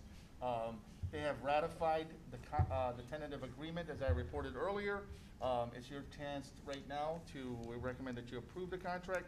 I sent the board a clean copy of the contract as well as an edited version. We have met all of our requirements that was given to us, followed the board's directive. We're very proud of that, and we recommend that the board approve this new contract with our non-certified staff. Okay. Any questions about that? Discussion? Okay. May I have a motion that the Board of Education approve the 2021-2024 contractual agreement between the Fenton Local Organization of Support Staff and the Board of Education as presented? I'll make that motion. Second. Okay. May I have, can I get a roll call? Wiedemann, Yes. Page, Yes. Jalowicz, Yes. Radzinski, Yes. Rego, Yes. Figueroa, Yes. Ting-Popong, Yes. Motion passed. Next is the textbook purchases. Michelle? Yes. So in your packet, I've provided you all an overview summary of our new textbook purchases for next school year, as well as a detailed summary. Each year, we review our resources and determine what kind of new resources do we need, which ones do we maintain, what additional items are necessary. And we have gotten to our end of life on our social studies textbooks. When I say end of life, these are now digital resources, so they give us 6-year subscriptions or 7-year, depending on the digital ebook. And we've come to the end of our 6 years on our social studies books, so we are going to go ahead and purchase another 6 years. We're using the same social studies textbooks as we had. We reviewed them. We think they're quality. They serve their purpose. They're through reputable publishers, and we're going to move forward with your approval. Our textbooks for U.S. history and world history. You might notice, and you'll see this again in the math line, that I have a total cost and estimated shipping for fiscal year 22, fiscal year 23, and that should say fiscal year 24. So because of the amount of these textbooks, we defer the cost over multiple years so we don't get hit heavy any one particular year. So this year, we're deferring the costs of our social studies and math textbooks, and we've maintained a total cost of the purchase for this year at $66,000, which is kind of right in the middle. We've had anywhere from $80,000 to, down to $50,000, sometimes $40,000 for our annual new textbooks. So we're kind of right in the middle there with that strategy. For applied technology, that's really in the small engines. That's the same situation. It's a textbook that we've used for years, and it just needs to be updated. And it's time. So it's the same publisher, same title. It's just another 6 years, and this one's actually in an ebook format now. So, and with each of those, we do purchase some classroom sets. So if some students learn better with having it in their hands, we purchase those and have classroom sets available. So who is the math? Who are the math books by? So that I was just going to talk about the math. Oh, so, okay. Sorry. No, that's okay, because applied tech and social studies were just kind of like renewals. Math is new, so this is a new resource for us. But we actually did use them this year in our college algebra and pre-calc courses, and we found them to be a very strong resource. As some of you know, we've been using Khan Academy as a resource, so this kind of moves us in a different direction. We might still use Khan Academy to help students who have identified gaps in their learning, but this would become our primary resource. So CPM is a resource that it focuses on collaborative learning, problem-based learning, and mixed space practice. So that means they constantly spiral those skills back in, and students see them multiple times, not just one and done.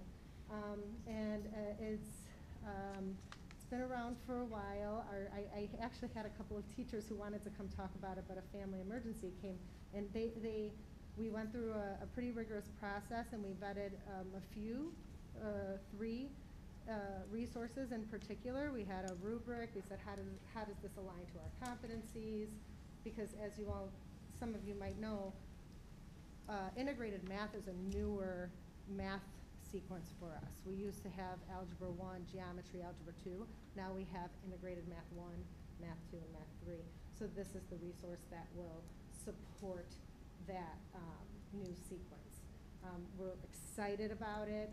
I have more information if you'd want it. So is it an actual book, or is it is a technology? It's technology-based, yeah, so they'll open their Chromebooks and be able to see everything on their Chromebooks, but again, we'll have classroom sets, and at least, because in this particular model, they actually work in pods, so they're almost always working collaboratively in a group of 4, so we purchased enough for every group of 4 to have a paper copy. So there is some sort of paper copy that they can look at? Yeah, too? 'Cause yes. That always seems to be Yes. an issue, that there's not like something for them to have, like, it always seems to be on a computer, not something that they can actually go back and refer to in the book. Yeah, no, every group will have paper to work from. There's also like algebra tiles that they'll be working with and manipulatives, but yeah, yes, they will have the opportunity to work in their notebooks and work together to problem solve. Is that the same for the U.S. history and world history books as Oh, well? yeah, I think collaboration is kind of a foundation in most of our courses, but in those particular textbooks, it's a textbook, so the teacher is creating those opportunities. This particular curricular resources grounds themselves in those practices, so they not only give you the text, but they also give you the associated teaching strategies to go along with it. So they're, you know, trying to foster student autonomy, engage them in dialogue and inquiry. Students construct meaning from multiple math concepts, not just solve a problem and move on. And they show their understanding through performance tasks, not just multiple choice tests at the end of a unit or at the end of a textbook. So it's quite different than what they've been experiencing over the last couple of years. But, you know, basically this is consistent with the change in methodology of education. Yes. And so this will support all those things coming. How does it, if you look at it as a 6-year commitment, does it evolve every year? For example, you know how you have like software updates, stuff Yeah. like that? Does it update on its own over the course of 6 years then? Yes, if Okay. there's, that's the great thing about the Okay. e-text is we don't have to work with Sure. outdated textbooks for 6 years before we can buy a new one. They regularly update content irregularities or things like that. And, you know, obviously, does this require any training or development for instructors, instruction? Yes, they're all engaging in it this summer. Okay. So depending on which course they're in specific workshops for those courses. And they have some time to do curriculum development alongside of it, become acquainted with the program. So that was last board meeting with the Thank you. curriculum hours. Mhm. So Kit asked about it, updating, so it updates annually, so if there's something, like for instance in world history and US history, there would be an update, so you wouldn't be stuck with the same thing for 6 years.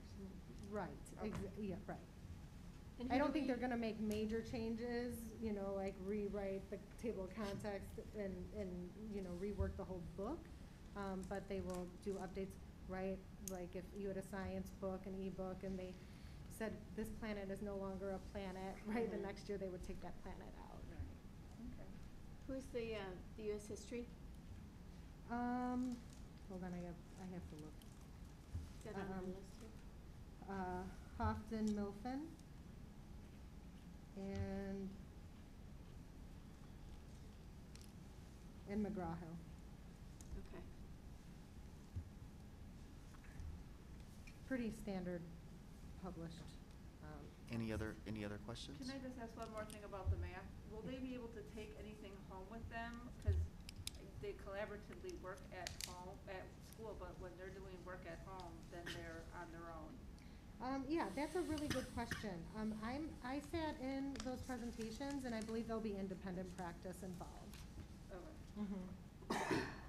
Independent practice, you mean like they take, Will they be able? they don't take a book home, it's Well, all online. Yeah, it'll be on their computer, but just because it's not, they're not always answering like on the computer. They might have to do it in their notebook alongside of what the problem looks like on their screen.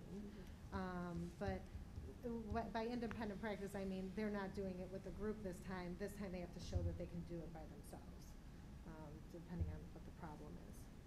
Right.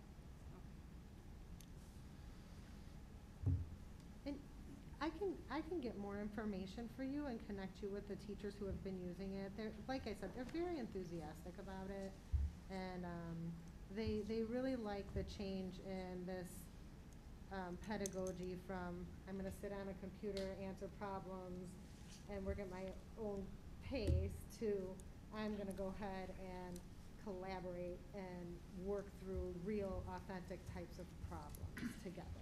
You know, I see where that's valuable, but also that learning those concepts and making those concrete. Yeah. And then bringing them to the group, you know. So there'll still be a place for digitalized learning like Khan, but it'll be more explicit and directive. So the teachers can identify a gap in learning for a student and say, ooh, it seems like you're really struggling with the percentages on this one. I want you to go practice this on Khan, right? Or based So you're on, still utilizing Khan Academy for just, that? Yeah, as a supplemental resource. Have you surveyed the kids about Khan Academy? We've heard they don't necessarily love it. They do not necessarily love it. You are right about that. This is as far as we got with the curricular resources for this year. We are going to look, and we actually have already started looking at other digital resources that are more of that, how do I say it? That immediate feedback, that automated feedback, where you don't need a teacher, the computer program will give you that automated feedback. Mhm. So we're looking at other digital programs besides Khan. Well, let's just get rid of the teachers if everything's automated. Well, that's why we're getting CPM. I'm kidding. I am totally kidding. No. We know you were kidding me. Okay. The other, I'm sorry, I just keep racking my brain on this. So, you know, going back to COVID, right? Going back to maybe what we went through and what we learned from it. And this has been on my mind too, is, you know, we have COVID-19, right? But let's say that there's a COVID-22, 24. How does this curriculum in the next 6 years consider that? So they were able to manage it in both of our pre-calculus and our college algebra courses. So they found a way to make it work, especially with breakout groups on Google Meets and Zoom. So the students were still engaging in collaborative problem solving and dialogue. So it didn't really stop them completely. I'm sure they had to make adjustments and modify, but it's doable. It's important to note that most of our classes have multiple resources, not just one text that they work from. They're bringing in a variety of resources to help students learn. Thank you. Yeah, you're welcome. Any other questions, guys?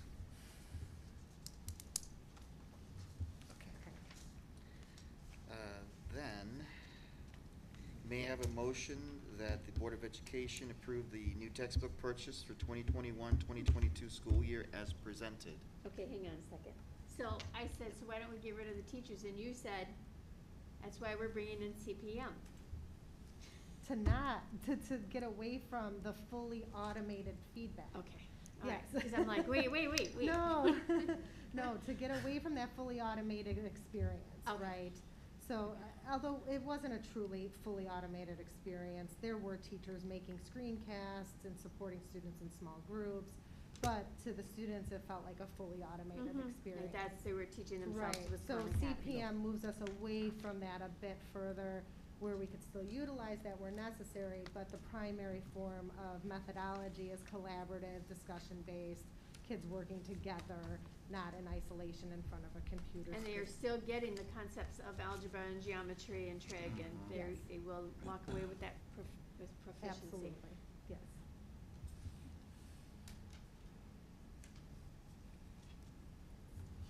Sorry.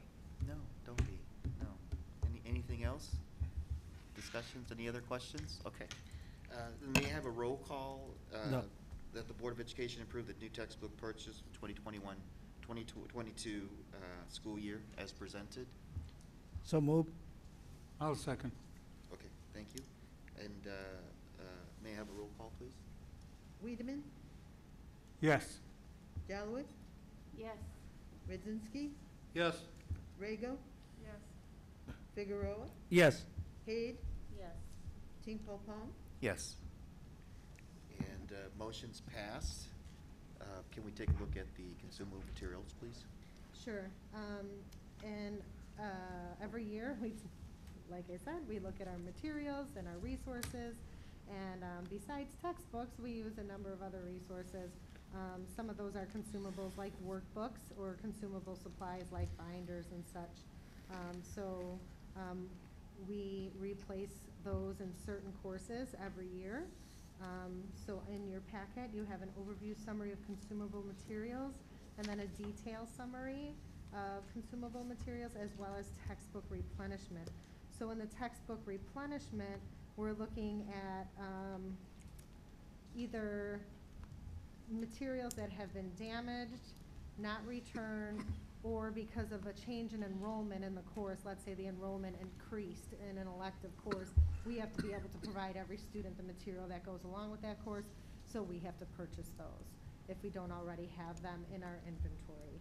So we're looking for workbooks at a cost of $6,800 approximately, consumable supplies approximately $700. Those are usually purchased out of Title I. And then our textbook replenishment at about $11,000, between $11,000 and $12,000. Who's reading The House of Spirits? It looks like our academic literacy course is The House of Spirits. Where do you see that one? Sorry. Second from the bottom. Second from the bottom. Oh, okay, AP English.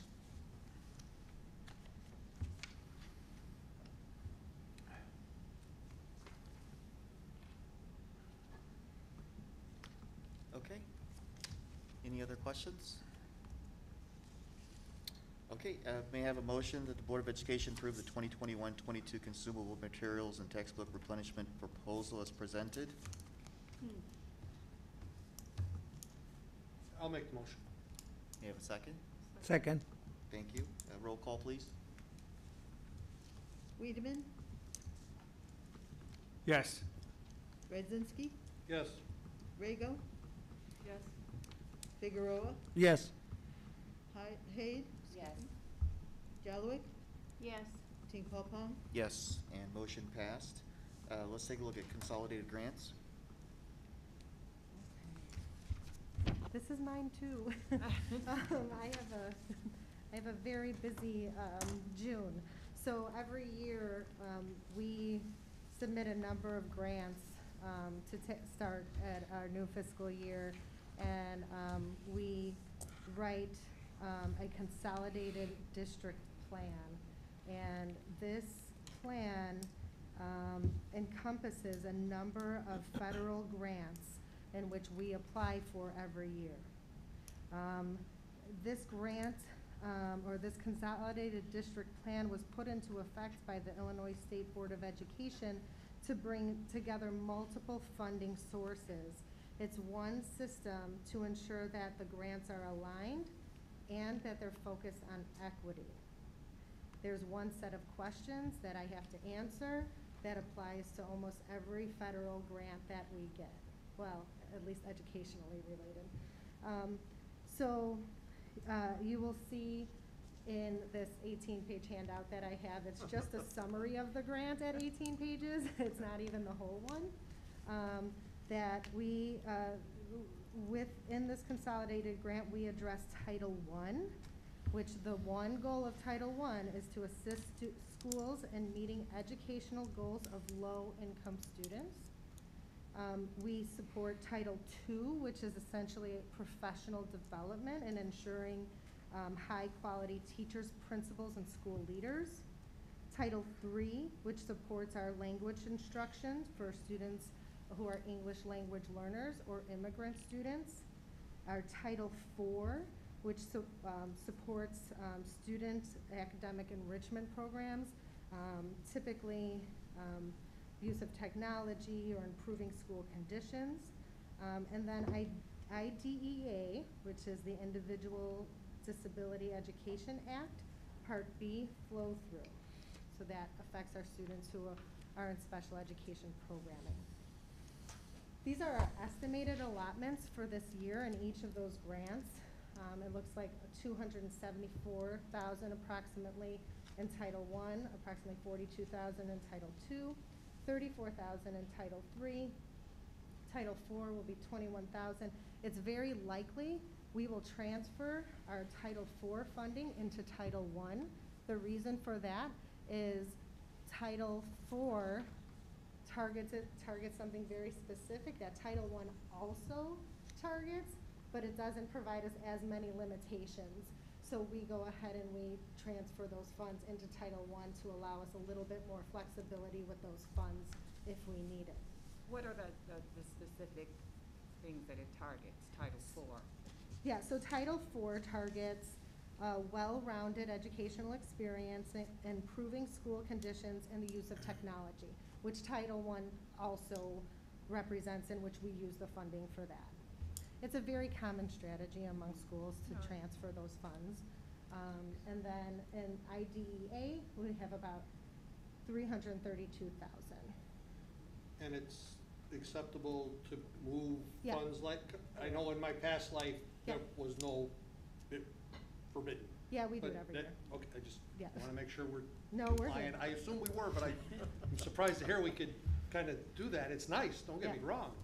Yeah. It's just, it's a pleasant You surprise can move for a it some change. ways, but not other ways, but that's one particular way that okay. allows us to have more leverage in how we use our funding. It's a pleasant surprise. Yes. Although we end up using a lot of it for technology and well-rounded education and, you know, improving the conditions of the school either way. So in the summary of responses, all of that 18-page document I provided you includes all of these areas on this particular slide. I'll provide a brief overview of each of the areas.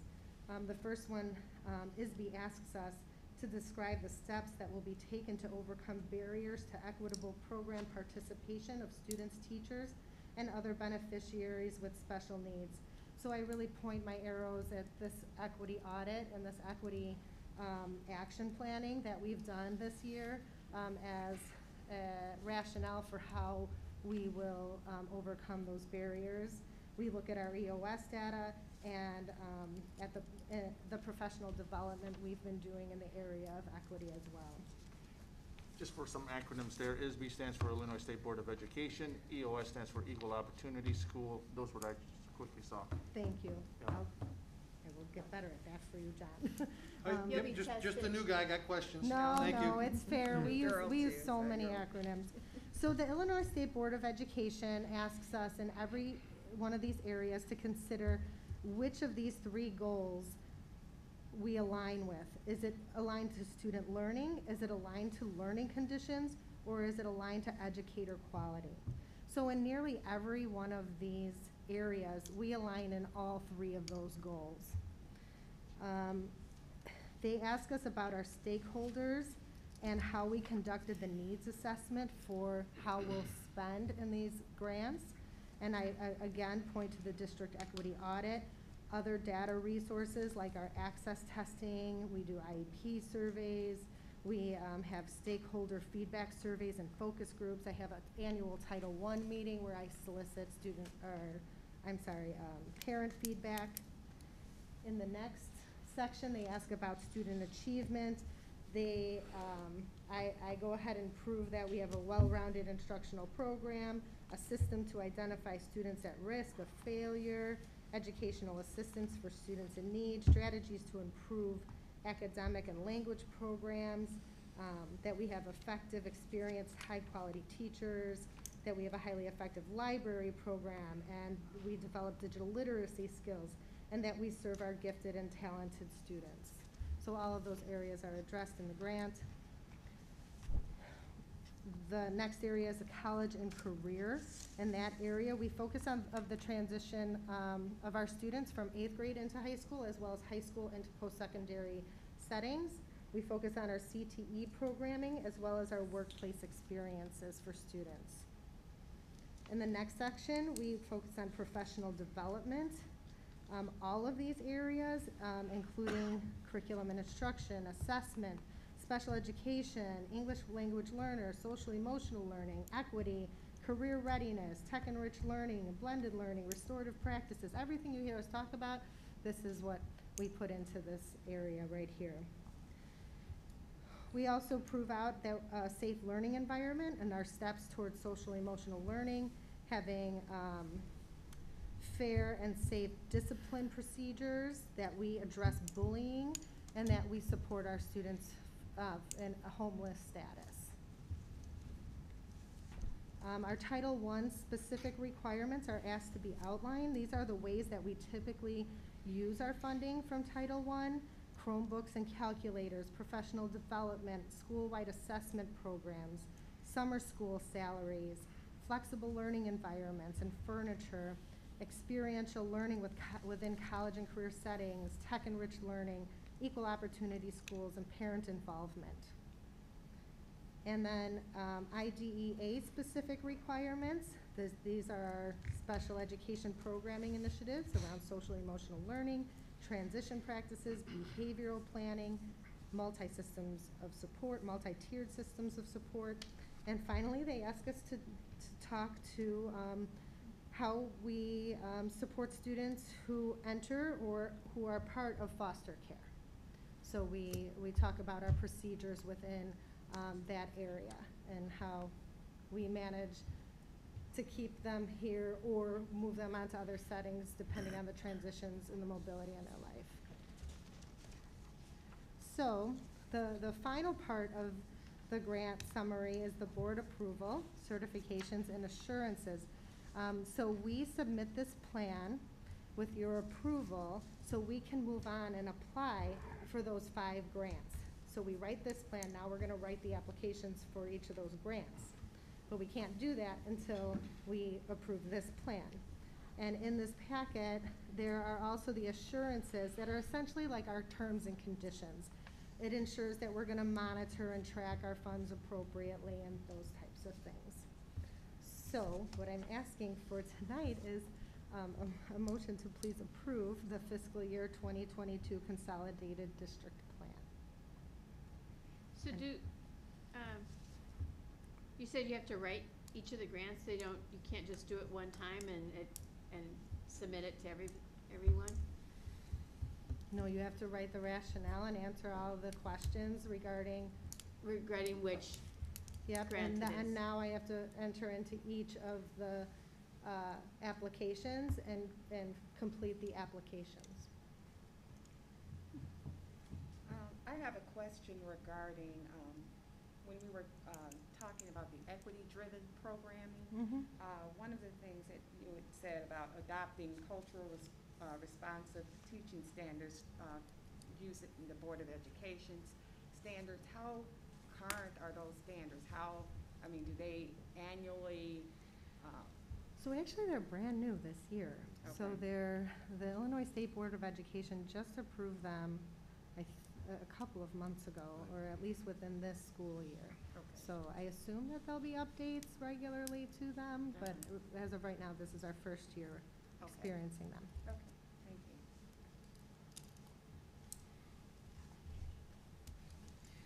you. If there's no other questions or comments, may I have a motion that the board approve the Illinois State Board of Education fiscal year 2022 consolidated grant district plan, Fenton Community High School District 100, as presented? I'll make a motion. Second. Thank you. Roll call, please, Mary. Wiedemann, Yes. Rago, Yes. Figueroa, Yes. Haid, Yes. Jalowick, Yes. Radzinski, Yes. Ting Paul Pong. Yes. Motion passed. School bus purchases. Okay, Michelle, do you want to take this one too? Give her some water. She's doing a great job. All right, sorry about that. That was Okay, good. so tonight, we're asking for approval to move forward with the two bus purchases. Currently, we entered into a 5-year lease in 2016 that is going to end next month. And at the time when we entered into that lease, we knew we would have options at the end of the lease, whether we wanted to trade them in and get newer buses, extend the lease, purchase the existing buses, and so on. So we did evaluate all those options, and just to kind of take you back a few years back at this time when this was our first lease we entered into, the bus, the transportation fund really was, the expenditures were far outpacing the revenue. So a new bus is anywhere from $60,000 to $85,000. So at that time, we felt leasing was the best option for us, and it still is serving us well. But we think at this point in time, to control costs at that time, just going back for just one moment, we had to do something. Our fleet was aging. We needed to, replace some buses. Our best option at that time, after kind of reviewing all different pieces, was to lease buses. So we did that. We entered into a lease. It's worked out well. And our leasing partner we've been with Midwest Transit has been a good relationship. We still are responsible for maintaining the buses. We do that in-house, so we have a mechanic in-house that does a great job. Our mechanic of many years retired last year, but we hired a fellow that probably is just as good now that does a fine job out there with our bus fleet. So, as I said, these are 2015 buses, as we've written in there. We are recommending to purchase these buses. They're 72 passenger capacity. They're about in the low 40,000 mile range.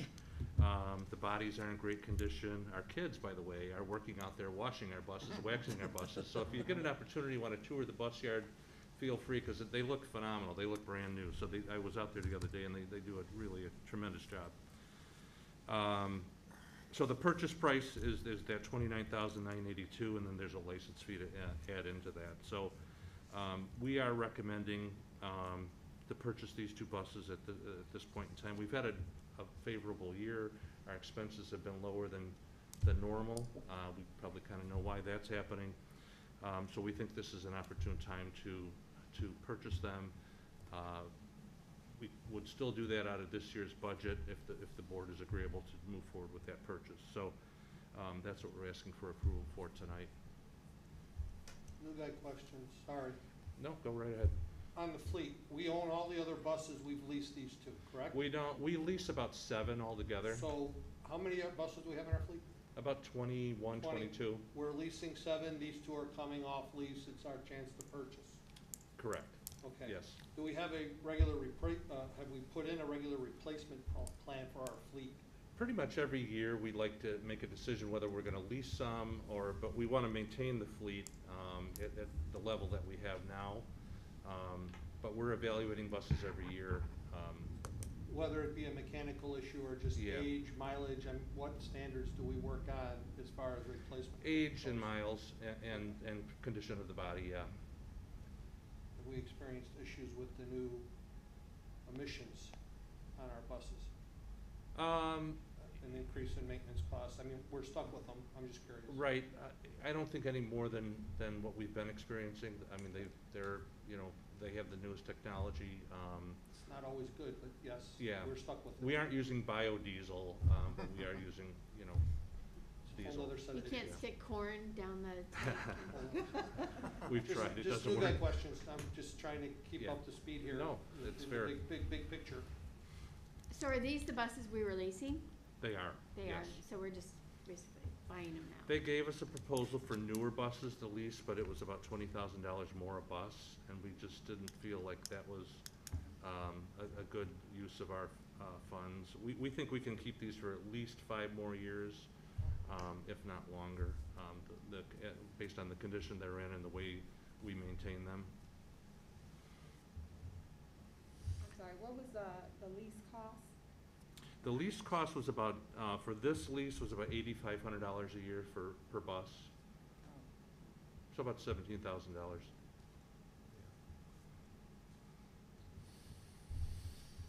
And you said under the lease, we do the maintenance? We do, yes. But that's why the lease is so low. It's not on. Yeah, and sometimes they are still covered under warranty as well. The manufacturer warranty? Yeah, yeah. Yeah. Okay. So that's, whether we buy it or not, it's the manufacturer warranty. Yeah. Okay. What's the lease length typically? The ones we've entered into have been 5 years. 5 years. Yeah. So Is there a way to lease these buses for 5 more years at 85, or are they just gonna put They us? would, yeah, we asked that, the price would go up about 12%. Okay, So And- that's why and you we- said 20,000, right? To lease Pardon me? it. 17,000. But you're saying that the lease, price, the cost of the lease is gonna go up by 12% if Yeah. we renewed the lease. If we renewed it, yes.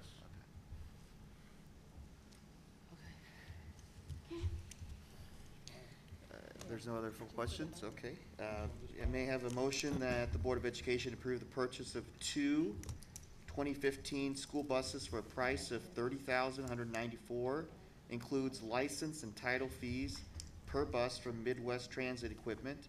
The total purchase will be $60,388. That will be paid from the 2020-2021 budget year. I'll make a motion. I'll second that. No, go ahead. I'll second. Thank you. May I have a roll call? Wiedemann, Yes. Figueroa, Yes. Hayde, Yes. Jalowick, Yes. Redzinski, Yes. Yes. Rego, Ting-Po Pong. Yes. Motion passed.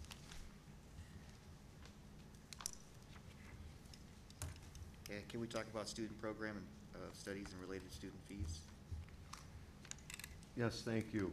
So at your table, there is a copy of the student program of studies, and right there.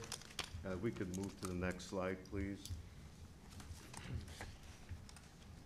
So the reason this came up, this originally came up and was approved by the board, and obviously we had new board members now, so it's a process of acclimating people. So this guide was approved December 16th, 2020 at a board meeting. That's why we also have a copy at your table. Since then, we had had a discussion about related course fees and course fees and other fees. And so we, through many discussions, decided to eliminate what I'll refer to as our internal course fees. And this was discussed at our May 4 board meeting, which was actually pushed back from it was really the April board meeting.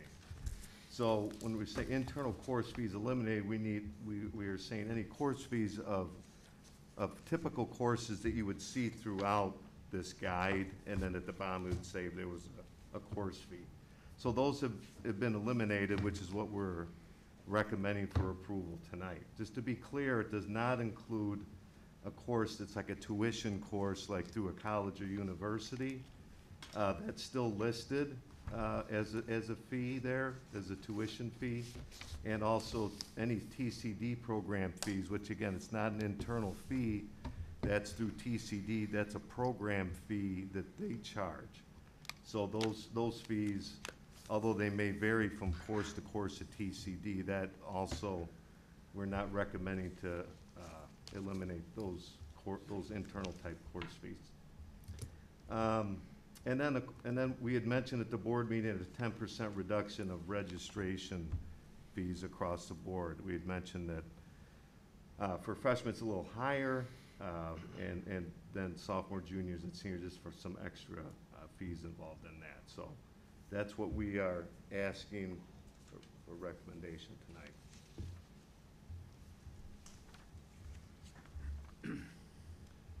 So fees are going down. Course fees are being eliminated, kind of for two reasons, quite honestly, because of COVID and our experiences and recovering from that, as far as the finances in the community. And also, we had gotten feedback from our staff that it's an equity issue as far as kids may not sign up for a particular course if it had a fee attached to it. And we went through the numbers, and fiscally speaking, we think that's something that we can manage, and we want to take that out of the equation for our kids as they're signing up for courses here at Fenton. How does that impact, let's say, the bottom line then? By charging these fees before and not, and moving forward and not charging these fees now? I mean. Yeah, I don't know if I don't know about. It's roughly about $35,000. Yeah. For the $35,000. yeah, the Okay. fees, right, for just the internal fees that we charge. How many students do you think that that applies to that wouldn't sign up for a course because of a course fee? I mean, that's kind of impossible to tell. Like I said, it's anecdotal feedback, but at the same time, you know, we don't want that to be a potential barrier for anybody. Can you, like, And I would also add, many of these fees were sort of arbitrary numbers that we came up with years ago. And so over time, curriculum has changed. You know, we feel like we're in a position where we don't necessarily have to make a student pay for something that it's something added within a course that's here at Fenton, so. And does that also include the 10% reduction of registration fees? Is that in that That's what I put in, $39,000 just also? related fees, because that's really the other area. We kind of look at other fees, like parking we didn't touch, you know, some other fees we chose not to, that we would keep the same. So these were the like, ones that we okay, focused on. It's been a few years, so, like, registration fees, course fees, what course? Give me a Like course. culinary used to have a $10 or $15 fee with it. Maybe your autos course would Yeah, have woods, something. yeah. A lot of your career and technical education So courses. the, have- Yeah, art fees. extracurricular stuff, like arts, the art and, Electives, not Electives. extracurricular, yeah. okay. Yeah. Which are very important in our community. I mean, we know that there's a push in our community, and with this board in particular, to not just focus on AP, but CTE classes, like your wood, Yes, your arts. your absolutely, Mhm. yeah, we gotta And we get don't more wanna kids put out- into the trades. Borders, and then, hey, look, I don't have $15. I know that's minimal, but there's just families that just can't afford $15. So the big question is, this reduction can be absorbed by our bottom line without impacting moving forward. So that we're not affecting, we're not going into savings, we can absorb this. Right, Yes. that's the Okay. calculus we made, That's right? part one. So we've eliminated the internal fees that we can control. But TCD, they have separate fees, I get it, my son went there, Right. and the gorilla in the room, we're talking Yeah. Kelp lately, we've been Right. hearing this every day. Right, So my impression is from reading this, now that I read it, is because this is a U of I class, as was stated, which I didn't know until tonight, this fee is applied by U of I. Okay. If we did teach it internally, would we be able to eliminate the fee? And I'm not looking to change anything, I'm looking to learn. Is it feasible? So we can look moving forward, as we said, if this becomes a regular thing every year. And I don't expect to make a decision today, it's a question, I am the new guy, I am trying to learn all of this and make sense of it. I'm not here to To answer change. that U of I question, if we teach Calc 3, there is no tuition because that's part of our course. Because it's part of ours, and one of our teachers are teaching it, but That's then correct. they There lose still is. the college credit hours. No, No, no, there's, not if they take the AP exam. Yes or no? actually, there still is a course fee associated, even if it's a dual credit. It's not as much as Okay. if it's a dual enrollment course like we have right now. Okay, so there's dual credit and Correct. dual enrollment, so there's a difference, because I've heard both of those, Yes. and I did not know the difference Yeah. between them. The So difference this is would- what I'm trying to wrap my arms Mhm. around, Sure. because I'm hearing different terms, and I'm not totally grasping what these terms mean, dual credit versus dual enrollment. Mhm. And we are definitely aware and we have plans for how to create a dual credit when we have enough enrollment to do so, because it's not very typical we would run a class at 5 students and pay a teacher that amount of money to do that. We also have teachers who are ready and willing to get the training necessary, but not during a pandemic year. They weren't necessarily keen on that idea, and I don't blame them. And then scholarships are available, and they. I'm just, like I yeah. said, I'm trying to wrap my arms around dual Yeah. enrollment, dual Sure. credit, U of I. So there would. And internal fees, because Mhm. this is a lot to take in a couple of meetings. So I Yeah. just want to make sure I have my mind in the right place Mhm. when I formulate a decision. Yeah, yeah. I have a question regarding it also. When we were discussing equity learning programming, there was a mention about college credit courses, that being part of something that you would consider. How would that fall in line with it? There'd definitely be one area in which we would want to pursue the dual credit. we have other opportunities, AP statistics that students can take as well, but we're pursuing it in other areas besides math, right? And some of our CTE programming, some of our English programming, maybe that speech elective that you have to take your first 2 years of college, you know, areas like that. And if we partner with the College of DuPage, we don't have expenses like U of I and some of those areas. But for now, we thought U of I was a very viable and strong option for the type of coursework that we were trying to prepare students for and the type of students that we were preparing for. That helps. And Patty, I didn't mean to cut you off. I was just trying to wrap my arms around it. I was kind of going, and I apologize if I was inappropriate. I'm just trying to learn a lot in a short period of time, and I just wanted to apologize. But thank you. You answered my question. Yeah, also a quick question. So, you know, I'm all for equity and accessibility, right? In terms of, you know, where that revenue is coming from, right? It's coming from the fees. Where was this being applied previously? What that, you know, 36,000? We're having a hard time hearing you again. Oh, I'm sorry. Yeah, so, closer to the mic or drop your mask. the question is, so you look at the revenue coming in from these student fees. We pull it out because we want to be more of an equitable, accessible school in terms of these curriculums, right? So my question then is, the 36,000, where was that being applied to before in terms of spending? Well, it's all accounted for in our local funds. So, I mean, it was an offset of those programmatic charges. This is basically general funds? Pardon me, yes, Okay. yes. Okay.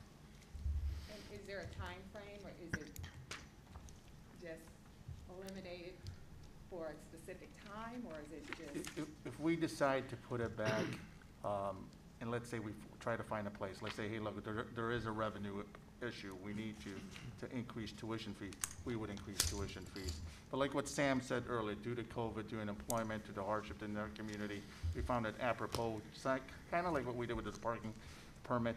We left that in, but parking permit will be back next year when schools are back, so we can make those changes year to year. And I would just add, if there is something that would probably be more targeted. Yes. So we're kind of clearing the decks. If we do come up with some sort of course that for some reason is a costly expense, then maybe we would try to assess a fee that would recoup at least part of that. There'd be a reason for that. Right, for that particular one. We'll adjust this year by year as budget changes, economy changes, input, okay. Yep, Correct. yep. I get it, makes sense. Thank you for a lot of clarification. Oh, thanks, No, John. thanks, good questions, yeah, good dialogue.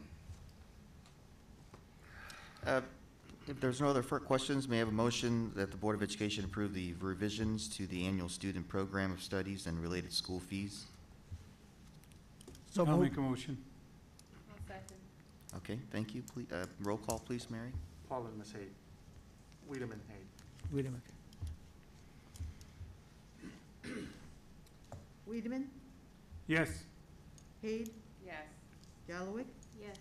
Radzinski, Yes? Rego, Yes. Figueroa, Yes. Tinkpol Pong, Yes. Motion passed. Resolution of appointment of Douse Board of Directors. James, please. Sure, this will be a quick one. DAOS is a fancy word for TCD, Technology Center of DuPage. It's CTE, as you guys know, that's what we're targeting this year. TCD is composed of 14 school districts, one of them being Fenton. They have a Board of Education, which is comprised of superintendents. This is just a motion to assign me as your superintendent to be representative of TCD.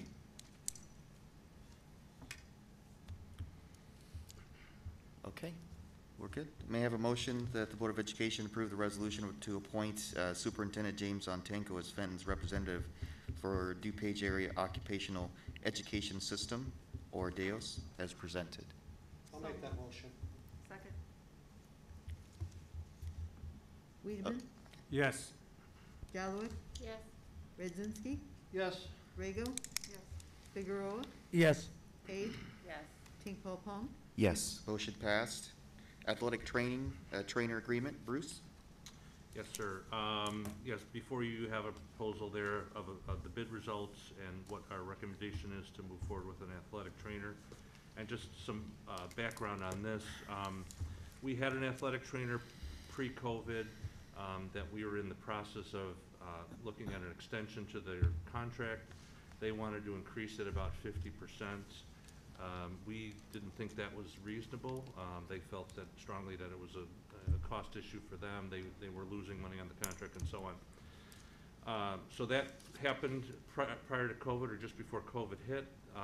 So when COVID was here and you know, students were not at school, we just kind of put it on pause there until we decided we're going to decide what to do until we resume classes and kids are back in the building. So what we did then is we knew we didn't want to absorb a 50% increase. We went out and bid the services. So we did receive 2 proposals. We opened the bid a couple of weeks ago. We bid it out for a 3-year contract. We could extend it by 1-year increments if we so choose.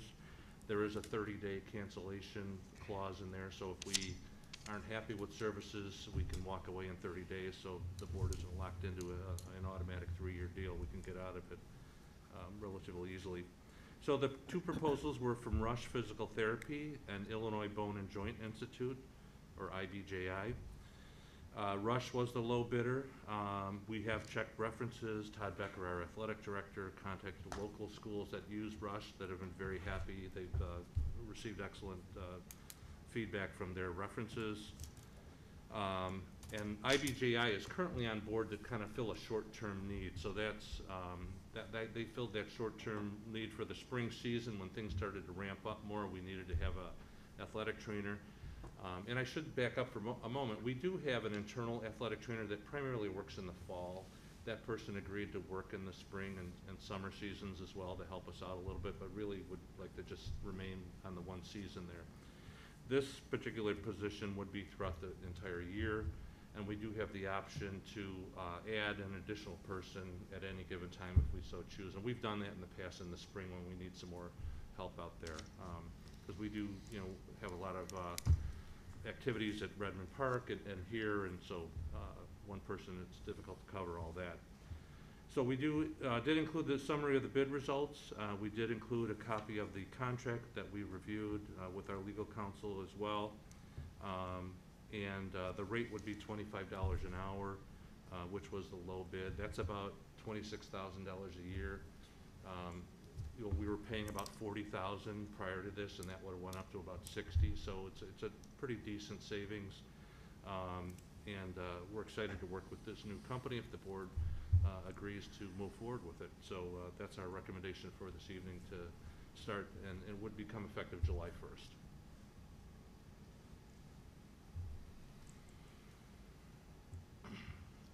We're good? Okay. May I have a motion for the Board of Education to approve the athletic training services agreement with Rush Physical Therapy at a rate of $25 an hour, effective July 1st, 2021? So moved. I'll second. Thank you. Wiedemann? Yes. Redzinski? Yes. Rego? Yes. Figueroa? Yes. Page? Yes. Galloway? Yes. Ting-Pong? Yes. Motion passed. Up next, we have discussion item, click renewal. Yes, this is our property liability insurance carrier. It's an insurance cooperative pool that we belong to with about 180 some districts. I think I have it in there, 187 school districts that with the idea to provide these services, purchase these services on a cooperative level basis for cost savings. So we've listed the coverages in there. As I said, the property, automobile, general liability, boiler and machinery, school board liability, cyber liability, which is a big one right now, student accident, concussion, excess property, fiduciary liability, builder's risk if we're getting into construction or something like that as well. So really, there's the renewal happened last month. with a remote meeting with CLIC and the member districts. There really are three factors, renewals, impacting the renewal, I should say. There's been a substantial increase in weather-related loss events. Interest rates remain near historic levels, and we certainly can relate to that as a school district as well.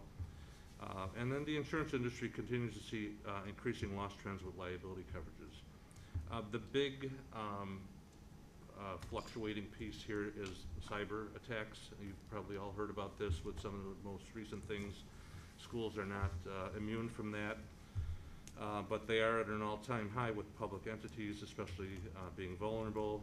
Ransomware demands have increased significantly. So our overall increase is about 16.5%, which is slightly less than the previous year.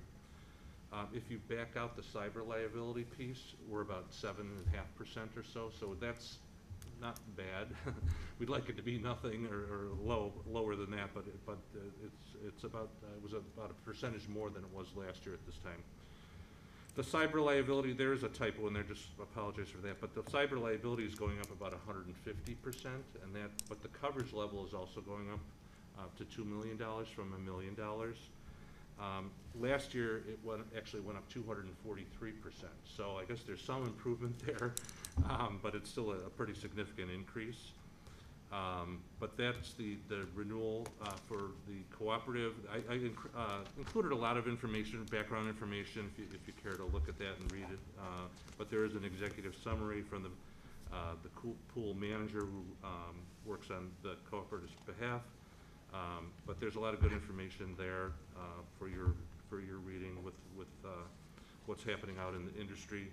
You know, they refer to it as a hard market, and you know, coverage it's difficult to get coverage, and it's they're charging more for it, and they're offering less in return. Fortunately, you know, our pool managers have been pretty shrewd in negotiating pretty decent terms. Maintaining the level of coverages, if not increasing it in some respects as well, like for the cyber liability, for example. So that is kind of the renewal of what it looks like for next year. That would become effective July 1st for the entire year. Wow. That's kind of the update right now for our renewal. So I'll be happy to answer any questions that you may have on that. Wow.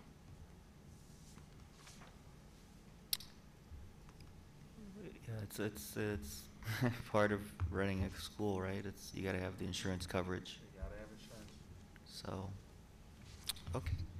16.5% increase. Yes. Wow. Is this in collaboration with other schools? Yeah, Did it's a you co-op. Yeah, there's about 187. Yeah, 187, primarily northern Illinois school districts. Oh, there is, yeah. All the way from elementary, high school, unit districts, special education cooperatives, the full gamut of educational. In that co-op negotiation, was there a period rate guarantee? Like, is it 12 months, 24 months? These are guaranteed for a year. For the year. Increases, yes. Oh, or boy. The rates. Okay. Thank you. Sure. Next discussion item is to look into a Board of Education bulletin area for our Fenton website. I think this was brought in to discussion. John, would you like to talk about that at all? Well, we've talked about this as a way to potentially respond to public comments. We don't want to get into a debate, totally understandable. Sometimes there's only partial information given, and we just wanted to try and find a way to clarify and be able to answer without engaging in debate, but to make sure that all the facts, at least as we see them, because sometimes all the information doesn't get out. If there's a way we could possibly find a way to start, and we talked about this, I guess this is just more of a formal discussion with the board. I see a lot of heads nodding. I don't know if we need to take action on this, if this is something we got to take action on. If there's a way just to add a tab under the board to respond, just more discussion on this in a more organized fashion as the board. Sure. As you know, John, and the rest of the board, we do have a website for our Board of Education. It will be on that tab as we see fit how we want to respond, like you said, general. Part of the discussion was too, if it's like a one-on-one sort of conversation with an administrator, we obviously would not post that. But if it's a general statement out there, like for example, the school, the administration and the board is closing down PE department or something like that, of course, we could post that. That's not reliable sources, and we could put something like that. It would also go out with the Wednesday Words or Weekly Word newsletter, stuff like that. But you do have a website, and we could use that tab, as you were saying, as needed. Yeah, I think part of it too was the ability to make sure that we get facts out, right, in communication to our public, the people that we serve. So you know, I think the way it came up was what was it? Was it it was the music Correct. curriculum and how we needed to make sure that the communication's out and the facts was out. So Sure. So to answer your question, John, yes, we could do that. We have a website already set up for the board, and we could add that information. Thanks. Thank Yeah, you. Yeah. We can't talk amongst ourselves officially, so let's talk about it here, and, Yep. and I agree. I mean, I think the communications within the board has been good, has allowed, we're directing a one-on-one response to this individual, to that individual, and we're gonna update this in the newsletter and, a tab. I think the more we can get that out, the more we could respond. And no, I don't wanna engage in debates and have a 6-hour meeting, but we gotta be able, when only partial information is out there or additional information is needed, be able to disperse that information. Whether or not it's read, all we can do is post it. Okay, makes sense. Thank you. But Any other How comments? can we get it out there so that people do know it's available to, Yeah. go to the site? I mean, how do we communicate that? So they'll say, well, I didn't know it was there. I mean, how will they know that at this point? Maybe a blurb in the newsletter. Yeah, maybe say, At hey, the look. direction of the board will be a new tab under the school board. Right. You could check for, Board messages. yeah, board There you go. messages, That could go- responses to New to the public website, something like new to the website and the Wednesday Word, I can put it on my section. Yeah, that's More a good board point. messages, please review from any special communication from the board. That's a good idea. That would be good. Yeah, let them know that it's out there. You're right. How Yep. do they know to look there? That would be, I mean, we're gonna go through the work of creating it, and if no one knows it's there, then we might as well have not created it. Thank you, Sylvia. Good, very good point. Makes we- sense, thank you. Do we want to just follow up with it on next meeting? You or- have to speak louder. Oh, Yeah, I'm yeah. sorry, I soft-spoken. Do we want to follow up with it to the next meeting? How does that Absolutely. work? Okay, And all I'll right. show you Thank you. the Thank you. newsletter. Thanks, And I John. think if there's gonna be a blurb on there, then it should also be in Spanish and Polish. Correct. Yes. As you Very know, good. our website, there's a tab to the right, you could hit a language, whether it's Spanish, whether it's Polish. Correct, Jim? You could translate that webpage, yep. Oh, they are already. Yeah, they are, okay. So, thanks, Patty, good suggestions there. Thank you. I didn't know that. Thank you. Next is the discussion on allowing, or, the framework of our public comments. I know we're at 3 minutes. We do, give a little leeway on that, as we've seen tonight. Do we want to talk about that at all? I think it's a good idea to, if it's 4 minutes, when we have 5 or less, or, just say, if it's 5 or less, I mean, it'll keep us at 20 minutes, of comments. And if it's more than 5 people, then we go back to the 3 comments. And we can know that, once they sign up. Because people do go over, and we allow it. So if we say that, then it's, okay, that's, it's established, we're considering, giving people, the Yeah. public comments time to express what they're trying to express. Would it be, a suggestion to then put it in 4 minutes, and then 4 minutes per person? If we have 5 or more people, then 5 we or go less. back, 5 or, or yeah, less. I'm sorry, 5 or less, and then 5 or more is going to go back down to 3 Yeah. with 30 minutes per topic. Is that what we're looking at? Yeah, but what do Okay. we do with 4 minutes, and then they go, I mean, Well, if they we- have 4 minutes, is it, But people usually people will write something out and have that 3 minutes or that 4 minutes in mind, and how will they know if they should be creating something for 4 minutes or for 3 minutes? They won't know how many people are coming. I mean, we've always allowed them, speakers to go over 3 minutes. I'm So just if trying you- to, No, yeah, I mean, Pick up. that's why we're having this discussion. I mean, something was brought up. We see different boards do different things. 1 minute could make a difference when you are composing something and you're putting a lot of effort into it. We watched our one student talk about the class and articulate himself so very well. And unless you're a good public speaker, you tend to lose track of time. You can think you have 3 minutes and come in at 2, you can think you have 3 minutes and come in at 5. I mean, we can't control that. But I think if we're fair and consistent and we put something in writing, it gives somebody a benchmark. And you know what, if you come in and there's 8 of us and you planned on 4, hey, I'm sorry, we can't have 5-hour meetings, we can't engage in debate, but I think it does partially address a topic that's been brought up. As I have spoken on both sides, it gives someone a benchmark to shoot for. And I'm comfortable with it, but I'm only one person. This is why we're having the discussion. Do we want to change our rules? Do we want to make it an action item next meeting and see where the vote goes? If 4 of us say yes, then so be it. If 4 of us say no, then we don't. I mean, it's democracy at work, but I mean, it's a question that came up, and I don't want to be the pain in the butt, but I mean, a couple of us have had discussions one-on-one, illegally, appropriately. No decisions were made, and it was enough to where we thought it should be on the agenda to be discussed. I mean, I'm comfortable with the change. I'm comfortable with leaving it, but I'd lean towards the change, honestly, personally. And it's just my opinion as one member of this board. Yeah, I would. I've seen several people come up since I've been here that do go over the 3 minutes. I mean, it appears that 3 minutes is not enough time. That's, Yeah, so we could look at it as an action item for next meeting. Does the administration have any comments about that at all? Anything?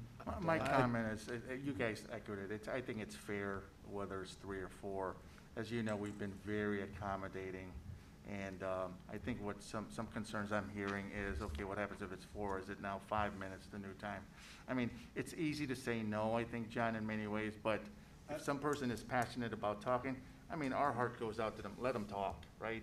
And Sylvia, you made it right there. You've seen some folks here speak a little longer than 3 minutes, but we've seen also the majority of people within 3 minutes as well, to be fair. So I think the administration could go either way. This is your call. It's your meeting and public comments, but absolutely, we should not have an hour worth or 2 hours worth of public comments. We're already going up to, Yeah, I we had agree, but, we had to a be long fair, agenda today. Yeah. I mean, I'm good with leaving it alone. I mean, we have always been good about allowing people to finish. Why don't you guys take a stroll, Paul? Yeah, with I my think we suggestion? can Well, if I Yeah, can just absolutely. add one more, I think it would be better, based on past experience, that we go ahead and do the 4 minutes, and if they still go over, still allow, that would still be better than extending it to 5 minutes and doing a hard stop, because that would be counterproductive. Yeah. I totally agree with you, Paul. Because then, yeah. Okay. So if we give it a little more, and then still, if there's a speaker that still goes a little over. So would that be I an think we action can be item for next time, or accommodating, we just rather than change it? going for the hard stop at 5. I concur, but I also like limiting it 5 or less to 4 minutes, because that's only 20 minutes, that's a fair amount of time. Looking at our average number of speakers, we'd accommodate most people on most days until we get that hot button item, and then we're back to 3. I mean, it's a minor change. I mean, we can do a straw poll and see, and then make it an action item for next month, or we can be done with it and move on. All right, keep in mind that over the summer, we had many speakers, I know. as Right, opposed so- to right now. So that's why we have the contingent of over 5 and go back to 3. Yeah, my only thought is just to reiterate what Sylvia said, is I think that limit of if there's 5 or more, then that's going to limit the discussion time. Just simply out of respect for the board meeting that needs to be conducted, people that are watching the board meeting and the like. I think under those circumstances, when there's more than 5, you need to limit the time. So whatever you decide to do, I think there should be, I think that's a great idea to have some sort of delineation. Is there a policy on the amount of time? We do, right, Mayor? Yep, go ahead, Jim. Yes. Just a couple quick things. One is, yes, to answer Michelle's question, there is a policy that does take 3 minutes. So whatever you decide, you'll have to adjust Amend the the policy. Amend the Okay. policy as appropriate. It does have some interesting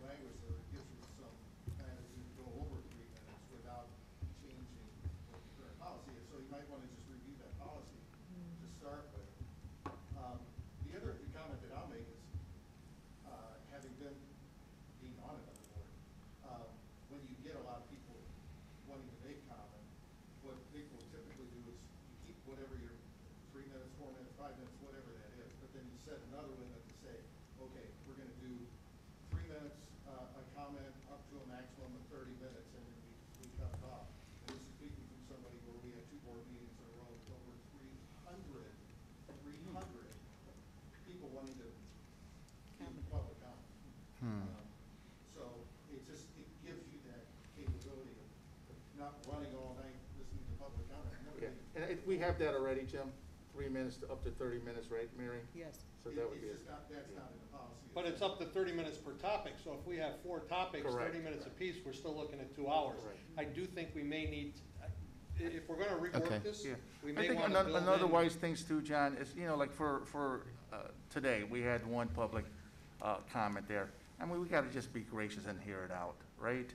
I mean, if it's 3, 4, I mean, you guys have been very, very flexible in regards to that, and I think the administration have been flexible. I'm telling Mary, let that individual talk. Turn off the alarm. I think there's some grace in regards to that as well. But once again, it's the board's choice. You heard our input, and I think you take a straw poll. Patty, I cut you off, and John, I cut you off. Sorry about that. No, I'm I agreeing was with just you. thinking that if we left it at 3 minutes, but just gave them the grace period to finish what they needed to say. Because you can say quite a bit in 3 minutes. I think if you read the policy, you'll see some language in there. It might be enough, it might not be, you know, Maybe we need to table it till next month and then read the policy. Yeah, I'm looking it up right now. Yeah, Okay. let's push out the policy, because we may wanna build that, let's call it a safety net, so we don't have the 6-hour meeting of nothing but public comments, because we can't violate our own rules. And in the meantime, Kit has discretion to allow someone to go Yeah. over, so we can do that too. Again, just a discussion item, we've had some debate, let's have it publicly and openly, and get everybody's opinion, and like, we might wanna build that safety net in. I don't want a 6-hour meeting of public comments. Yeah. And then 3 hours of work. I gotta work tomorrow. All of us. No, Yeah. yeah, we all do, but I'm Yeah. just saying, you know. By the way, it's 4:30 is way too 9:47, so. Yeah, so we're tabling it? Well, We're looking at the I policy, have yeah. one other thing to say.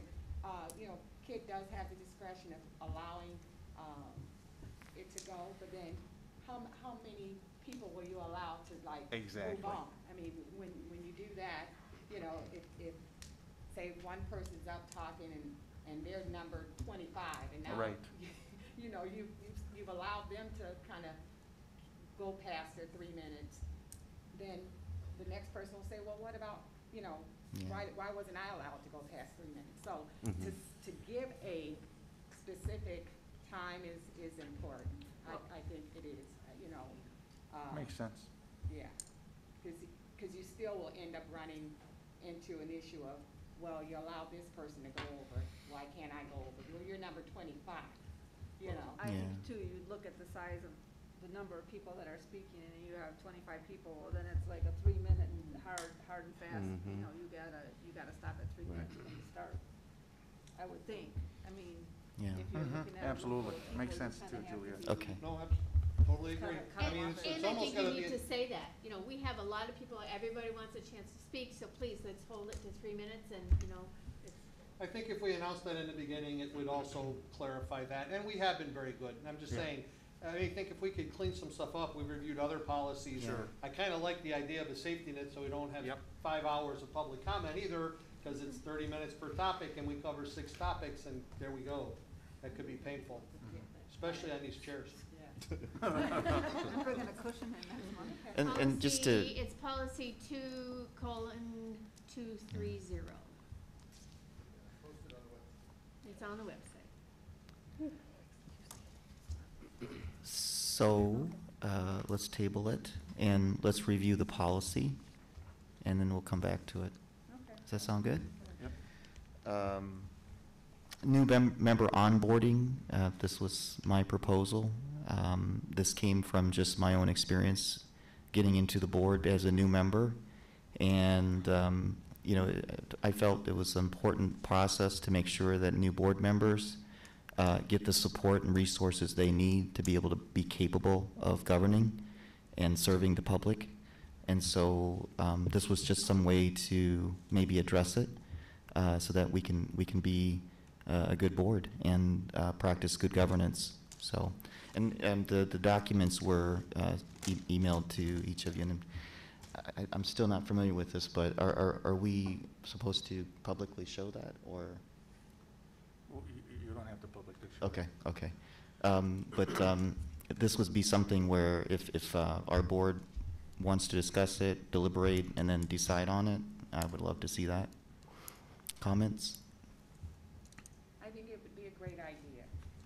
I'm totally new to all of this. I mean, yes, the classes are great, but I would have, you know, liked to have come in a little bit with a little bit more knowledge, you know. Yeah. So. Yeah, the learning curve is like 4 years steep. No, I believe it, I understand. I mean, just a simple checklist, I mean, it certainly wouldn't hurt to get something a little more formal. James, you did a great job. Yeah, I just want to acknowledge that. No disrespect you, but No. it's also good to meet with the other board members or however, come up with a plan, get the president, the vice president involved, you know, without violating the meeting and having to post it and more than 3 members and all the other rules we have to fall under. I don't think it would hurt to make something a little more formal. Okay. And once again, it goes out, please reach out, you know, it's Always. If you need something, you want to talk to Kid, to Paul, a mentor program, things like that, Juliet and Patty's been on the board, getting close to 5 years here, so I would also take that active action as well. Yeah, I also want to acknowledge that, you know, the process we had, I think, was good, was sound. But part of it is, as a board, for us to also take action, right, to make sure our own board members. So just wanted to be clear on that. I think the administration's done a really good job in reaching out as well. So, so is that an actionable item? Then do we? I would recommend that bring it up next board meeting again, discussion only, and show the document and say, board, is there anything else you would like to add to the onboarding aspect of that? Okay, thank you, James. It was emailed out on June 2nd, just so you guys reviewed look it. at it for the. Okay. And How does this relate to what you did? With one-on-one. Well, folks, you guys know how I operate. Hey, look, we got a one-on-one at least twice a year. Ask your hard question. My question has always been, hey, look, how can I serve you? How could we get to know each other better? Ask me the hard questions. Did you go over any of these items on the? Pretty much. I think I touched upon them a little, the majority of them. I don't have the list with me. I think I hit all of them, as well as Illinois Association of School Board will hit them all of as well. It's like what Patty's saying, it takes a couple years to get used to it, but any way to expedite the learning, I mean, the acronym, that's just gonna take time, you know. But I think I think you got the nuts and bolts in regards to, hey, look, the board members' job is the policies, making sure governance, things like that, to attend all of the meetings that are offered by Illinois Association of School Board. You have to be an active learner, kind of like what we ask with our students to do, but there's one-on-one, there's kids here, you got veteran board members here, 5, 6 years here, and I think those are important. But I'm also asking the veteran board members to reach out to the younger board members who are saying, hey, look, let's go out for coffee. Hey, let's take James out for dinner. Get him some steak or something. Let's do something like that. We would be happy to talk to you. Or if you want to have a special meeting with me and Bruce, talk about budget, if that's your weak point, why not, right? Or Michelle with curriculum. I don't know if I'd recommend that one. I think a lot of times new board members are a little bit more timid, right? So, you know. Well, one of the things for me was voting for, you know, president, vice president, you know, of the board, the new executive board, and I didn't know anyone. You know, like, I like to know who I'm voting for. I like to know what, you know, like, I like to know where, you know, where they stand. So that was one of the things for me. And also, I guess just thinking about having that part of it along with me being sworn in, and then also the same day voting on something that I don't really nothing about. Yeah. You know, and so for me, I voted, but I was uncomfortable. Sure. With, Yeah. you know, with voting on Absolutely. something that I didn't know anything. Sylvia and John, I think you guys are doing a great job in trying to stay in, but please continue to, like, we got triple I coming up. We're stuck together for about 2.5 days, okay? You're gonna have enough of us. Then we have a fall conference with another conference, then we have a spring conference. There's at least 5 or 6 professional developments for you folks as well, outside of DEI and equity training as well. Okay, It is thank you. just it's a learning curve, but I think having an official booklet or something that's handed to you, a folder or whatever, I think could be helpful. You know, Yeah. what you're suggesting, Kit, might be just one more tool in Correct. the toolbox is I know, very for me, helpful. checklists help me a lot in remembering a lot of stuff, so maybe just a checklist, right? And meeting with James was helpful, so, Yeah. I mean, I think that should stay in place. 'Cause Oh, yeah. It was really helpful. Okay, moving on. The next one is discussion on Board of Education minutes that are available in Spanish and Polish. I think Patty sounds like, I think she mentioned that already, so she's probably in favor of that. What do you guys think? The tab that's on the website that translates, does that that'll translate? That is not the same tab. We can do this. I've already spoken to Mary Timmons. Thank you, Mrs. Timmons. We could definitely do it in English and Spanish. Polish, we will find a translator to get that done. But that's not impossible to do. Okay. We've done that in the past. That's, if the board would like to do that, we can definitely do that starting probably in August, okay, if not earlier. The minutes, as you guys know, is the minutes that you get here, okay? The minutes, what is it called, Mary? Board brief? Not the board briefs, In the board book. the board, there's the general board minutes, and there is the closed session board. Yes. Yes, that should just, that's Right. among us. And Okay. until we release them, that shouldn't be Correct. translated. But yeah, Correct. because when we approve the minutes of Exactly. the previous meeting, those should be the minutes that are translated. I don't. Correct. I mean, we could translate it all, that'd be wonderful, because we do have a very diverse Population? group of students Oh. and parents. I'm trying Right. to find the right word, I'm tired, Yeah. I apologize. We You could know, translate the minutes to make a long Yeah, story I short. mean, the Mary, more when could we start that process? Next, with this board meeting or the next board meeting? Well, if we start it with this board meeting, the minutes you just approved are from the May meeting. Correct. So I would actually work with someone to have them translated from the May meeting. Or we could start fresh with July's, or however you'd like to do this. I think to be fair, we should do it as one, Polish and Spanish at the same time, to be fair and consistent. So whenever we can line up those translators, I hate to make more work for you, Mary, but I think in the end, it'll help get us that participation we identified if the people understand and Right. are comfortable reading what we're putting out. Understood. When we roll it out, we'll roll it out into 3 languages. I think that would just be fair. So let's Just roll it out. plan for this board meeting. If we could do the May board meeting, we will. Yeah, and however fast we can find the translators and, yeah, it's something we identified in all our plans. Let's try and address it. Okay. Mr. President, can you put the full packet online? We get the agenda, but the public doesn't get, I don't want the executive session stuff, but as a taxpayer and a active member coming here, and I don't want to come as much, can you put all the agendas, most other taxing bodies do, on the website so the public can see those? Yep. The agenda? Let's do this. Probably not. The whole package? I appreciate that comment. I really do. But we got to get going on this business. But we will, if you want to bring that to my attention later. Yeah, that would be great. Thank you. All right. So I think we've completed that discussion, and let's do committee reports.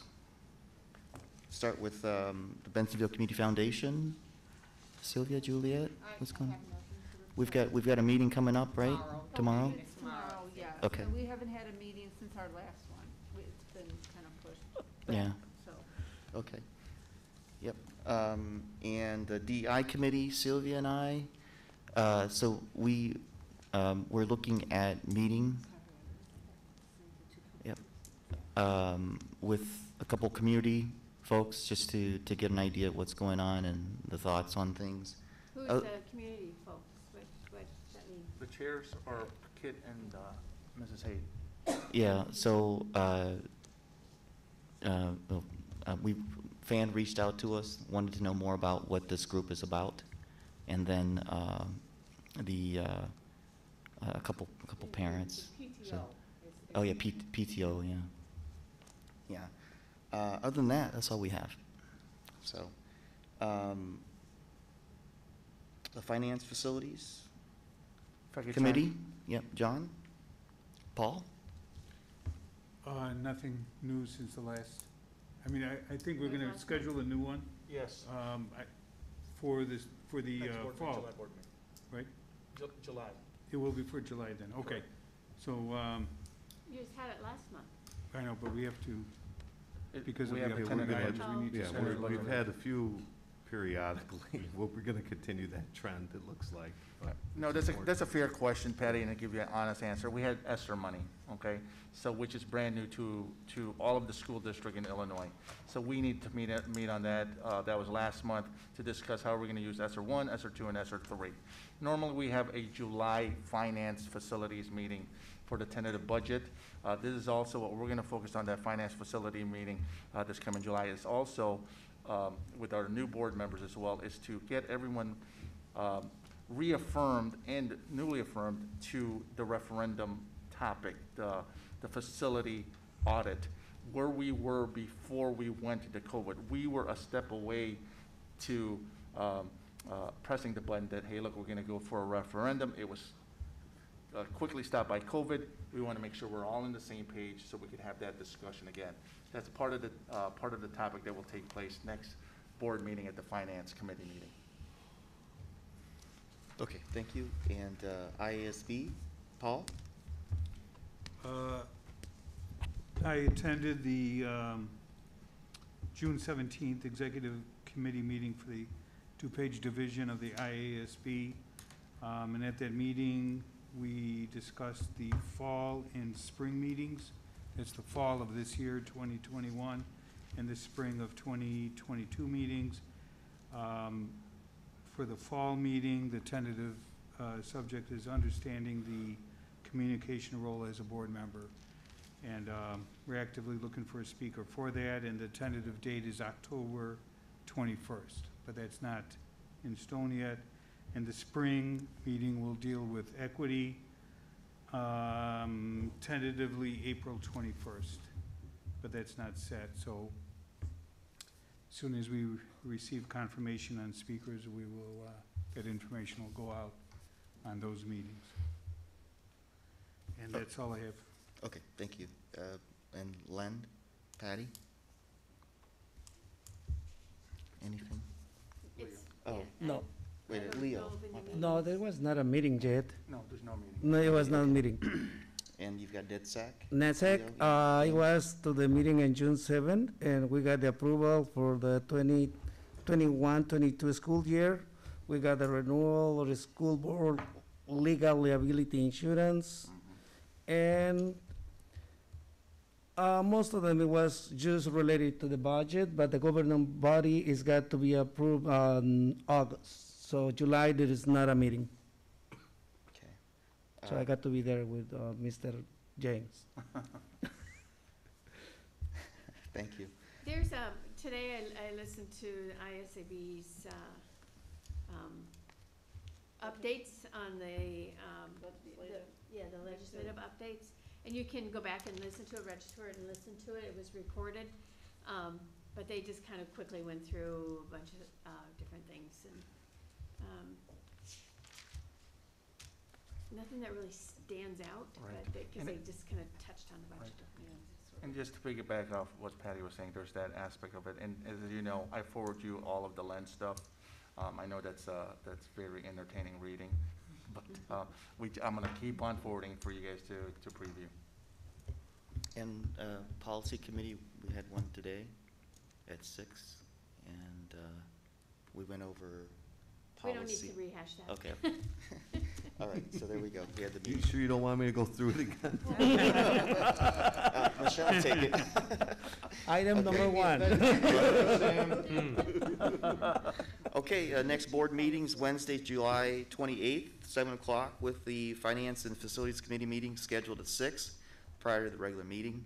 May I have a motion and a second to go to closed session for the purpose of the appointment, employment compensation, discipline, performance, or dismissal of specific employees of the public body or legal counsel for the public body, including hearing testimony on a complaint lodged against an employee of the public body or against legal counsel for the public body to determine its validity. However, a meeting to consider an increase in compensation to a specific employee of a public body that is subject to the Local Government Wage Increase Transparency Act may not be closed and shall be open to the public and posted and held in accordance with this act, 5 Illinois CS 120/2C1, and collective negotiating matters between the public body and its employees or the representatives or deliberations concerning salary schedules for one or more classes of employees. 5 ILCS 122C2. Roll call, please. Motion? So moved. Oh, Second. motion. Yeah, may I have a motion, please? Okay, second. Roll call. Wiedemann? Yes. Rego? Yes. Figueroa? Yes. Page? Yes. Jalowitz? Yes. Redzinski? Sure. Ting-Pong? Ting-Pong? Yes, yes. Let's go. Okay.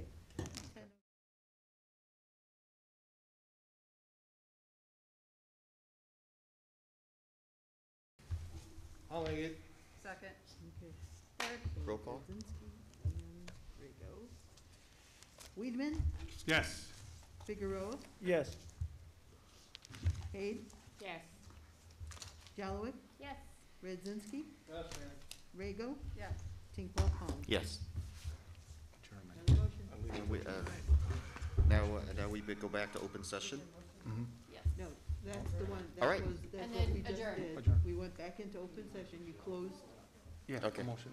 May I have a motion and a second to adjourn? First and second. Second. Okay, roll call, please. Wiedemann? Yes. Yes. Haid? Say yes. Yes. Yes. Jalowitz? Yes. Redzinski? Yes, ma'am. Rego? Figueroa? Yes. Ting-Pong? Yes. All right. Meeting adjourned. Good night, all.